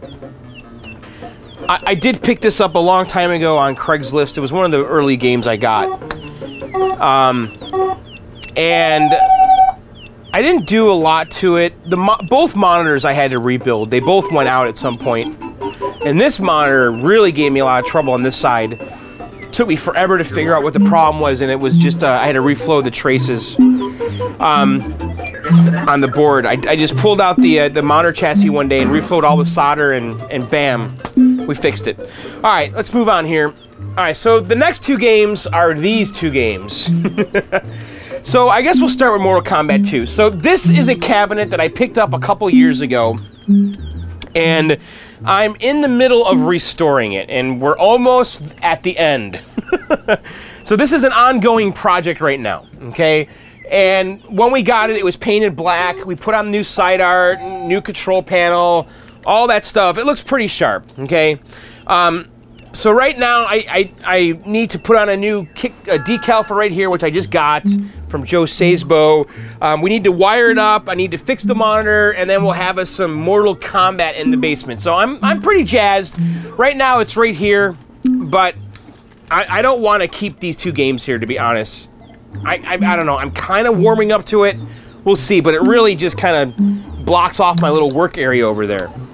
I kind of rather would have these games, I think, on the other side of the basement. I'm not sure. What do you guys think? Do you like these 2 games here? I don't know. I'm not sure about it. So anyway, Mortal Kombat is a current project that's happening right now on the channel. I really hope I finish that by the end of February. I'm just throwing it out there right now. I don't think we're going to finish it in January. We'll see. We got a lot of work to do still on that thing, believe it or not. All right, the next game here I picked up this year. And this is a Bally Sente sack cabinet. It's kind of like the Nintendo Versus, where you have these little cartridges in there, and you could swap them out and change the game. So right now it has Sente Mini Golf in here, okay? And my intention is to convert it to a chicken shift, which is kind of a rare, kind of really neat game. And basically what you do is you change the marquee, you change the control panel, you've got some screws here, this metal part pops out, and then you change the cartridge down there. And I think this is a really, really cool system. And actually, Bally Sente is a company that Nolan Bushnell founded after he left Atari, okay? And he was kind of doing this undercover here because he had kind of signed a non-compete. But Sente is another saying that comes from the game of Go, which is where the word Atari came from as well. So why don't we just give it a shot here and play the game? And yeah, I know there's kids on here. I don't like it either. I guess someone did some research and both of those kids were found or something. I don't know. But I don't like that it's on that track screen. You keep looking at these kids that are missing. But I guess their story ended okay, as far as I know. I think someone on like Atari Age forum or something looked into those kids to see where they went.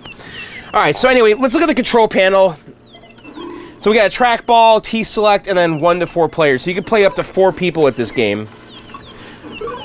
But I didn't buy this cabinet again for this game, but I kind of am interested in this game. And this game came out in '85, so this is pretty late, and the graphics and the sound are actually really good. So this has these loop-de-loops. If you time it right, we didn't. We hit that thing and get launched.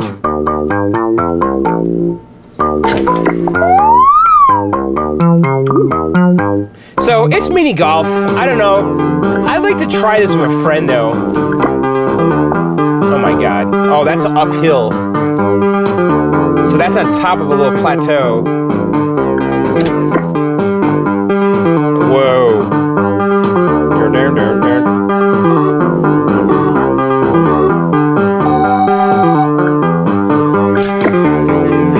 that's impossible. All right, screw that game.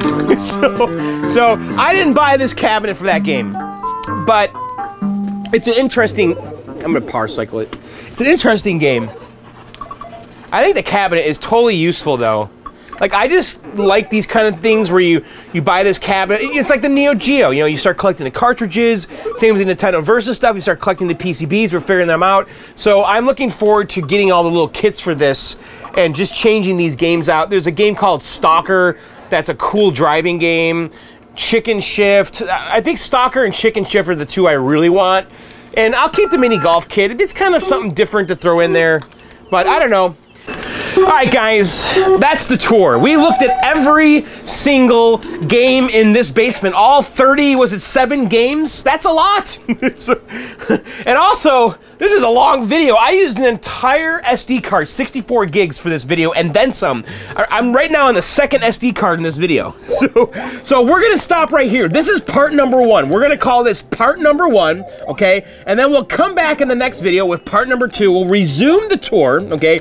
We'll check out my storage area over there with all my game PCBs. We'll go upstairs in our little sunroom, we call it, where I have my Pac-Man main cabinet and my cabaret. We'll go to the garage. I'll show you guys all the projects. Then we'll come back downstairs here and we'll do some viewer mail. We'll hang out. We'll reminisce. We'll make some popcorn. We'll have some rum, some Pratt rum.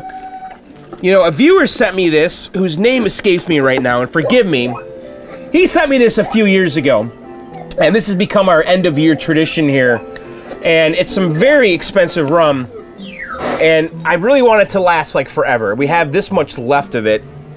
I started drinking it, like, willy-nilly a few years ago, and I stopped myself. I said, no, this is special. We got to save this. so we can have a little taste here. Neat. Look at that, huh? Just to celebrate the end of part number 1. Let's see. So cheers, guys. It's been a great year. I want to thank all you guys for sticking with me and watching my videos and being just here. That is good. That's some good stuff. Oh man, that is so good. Like, I never really, like, drank rum unless it was, like, in Coke or something. Very good. So, anyway, that's it. That's the end of part number 1 of our year-end review. We'll be back very soon with part number 2. And we're going to make popcorn, guys, in the popcorn machine. So, anyway, that's it. I'll see you guys very soon. Be sure to check out my podcast, Video Game Outsiders, at videogameoutsiders.com.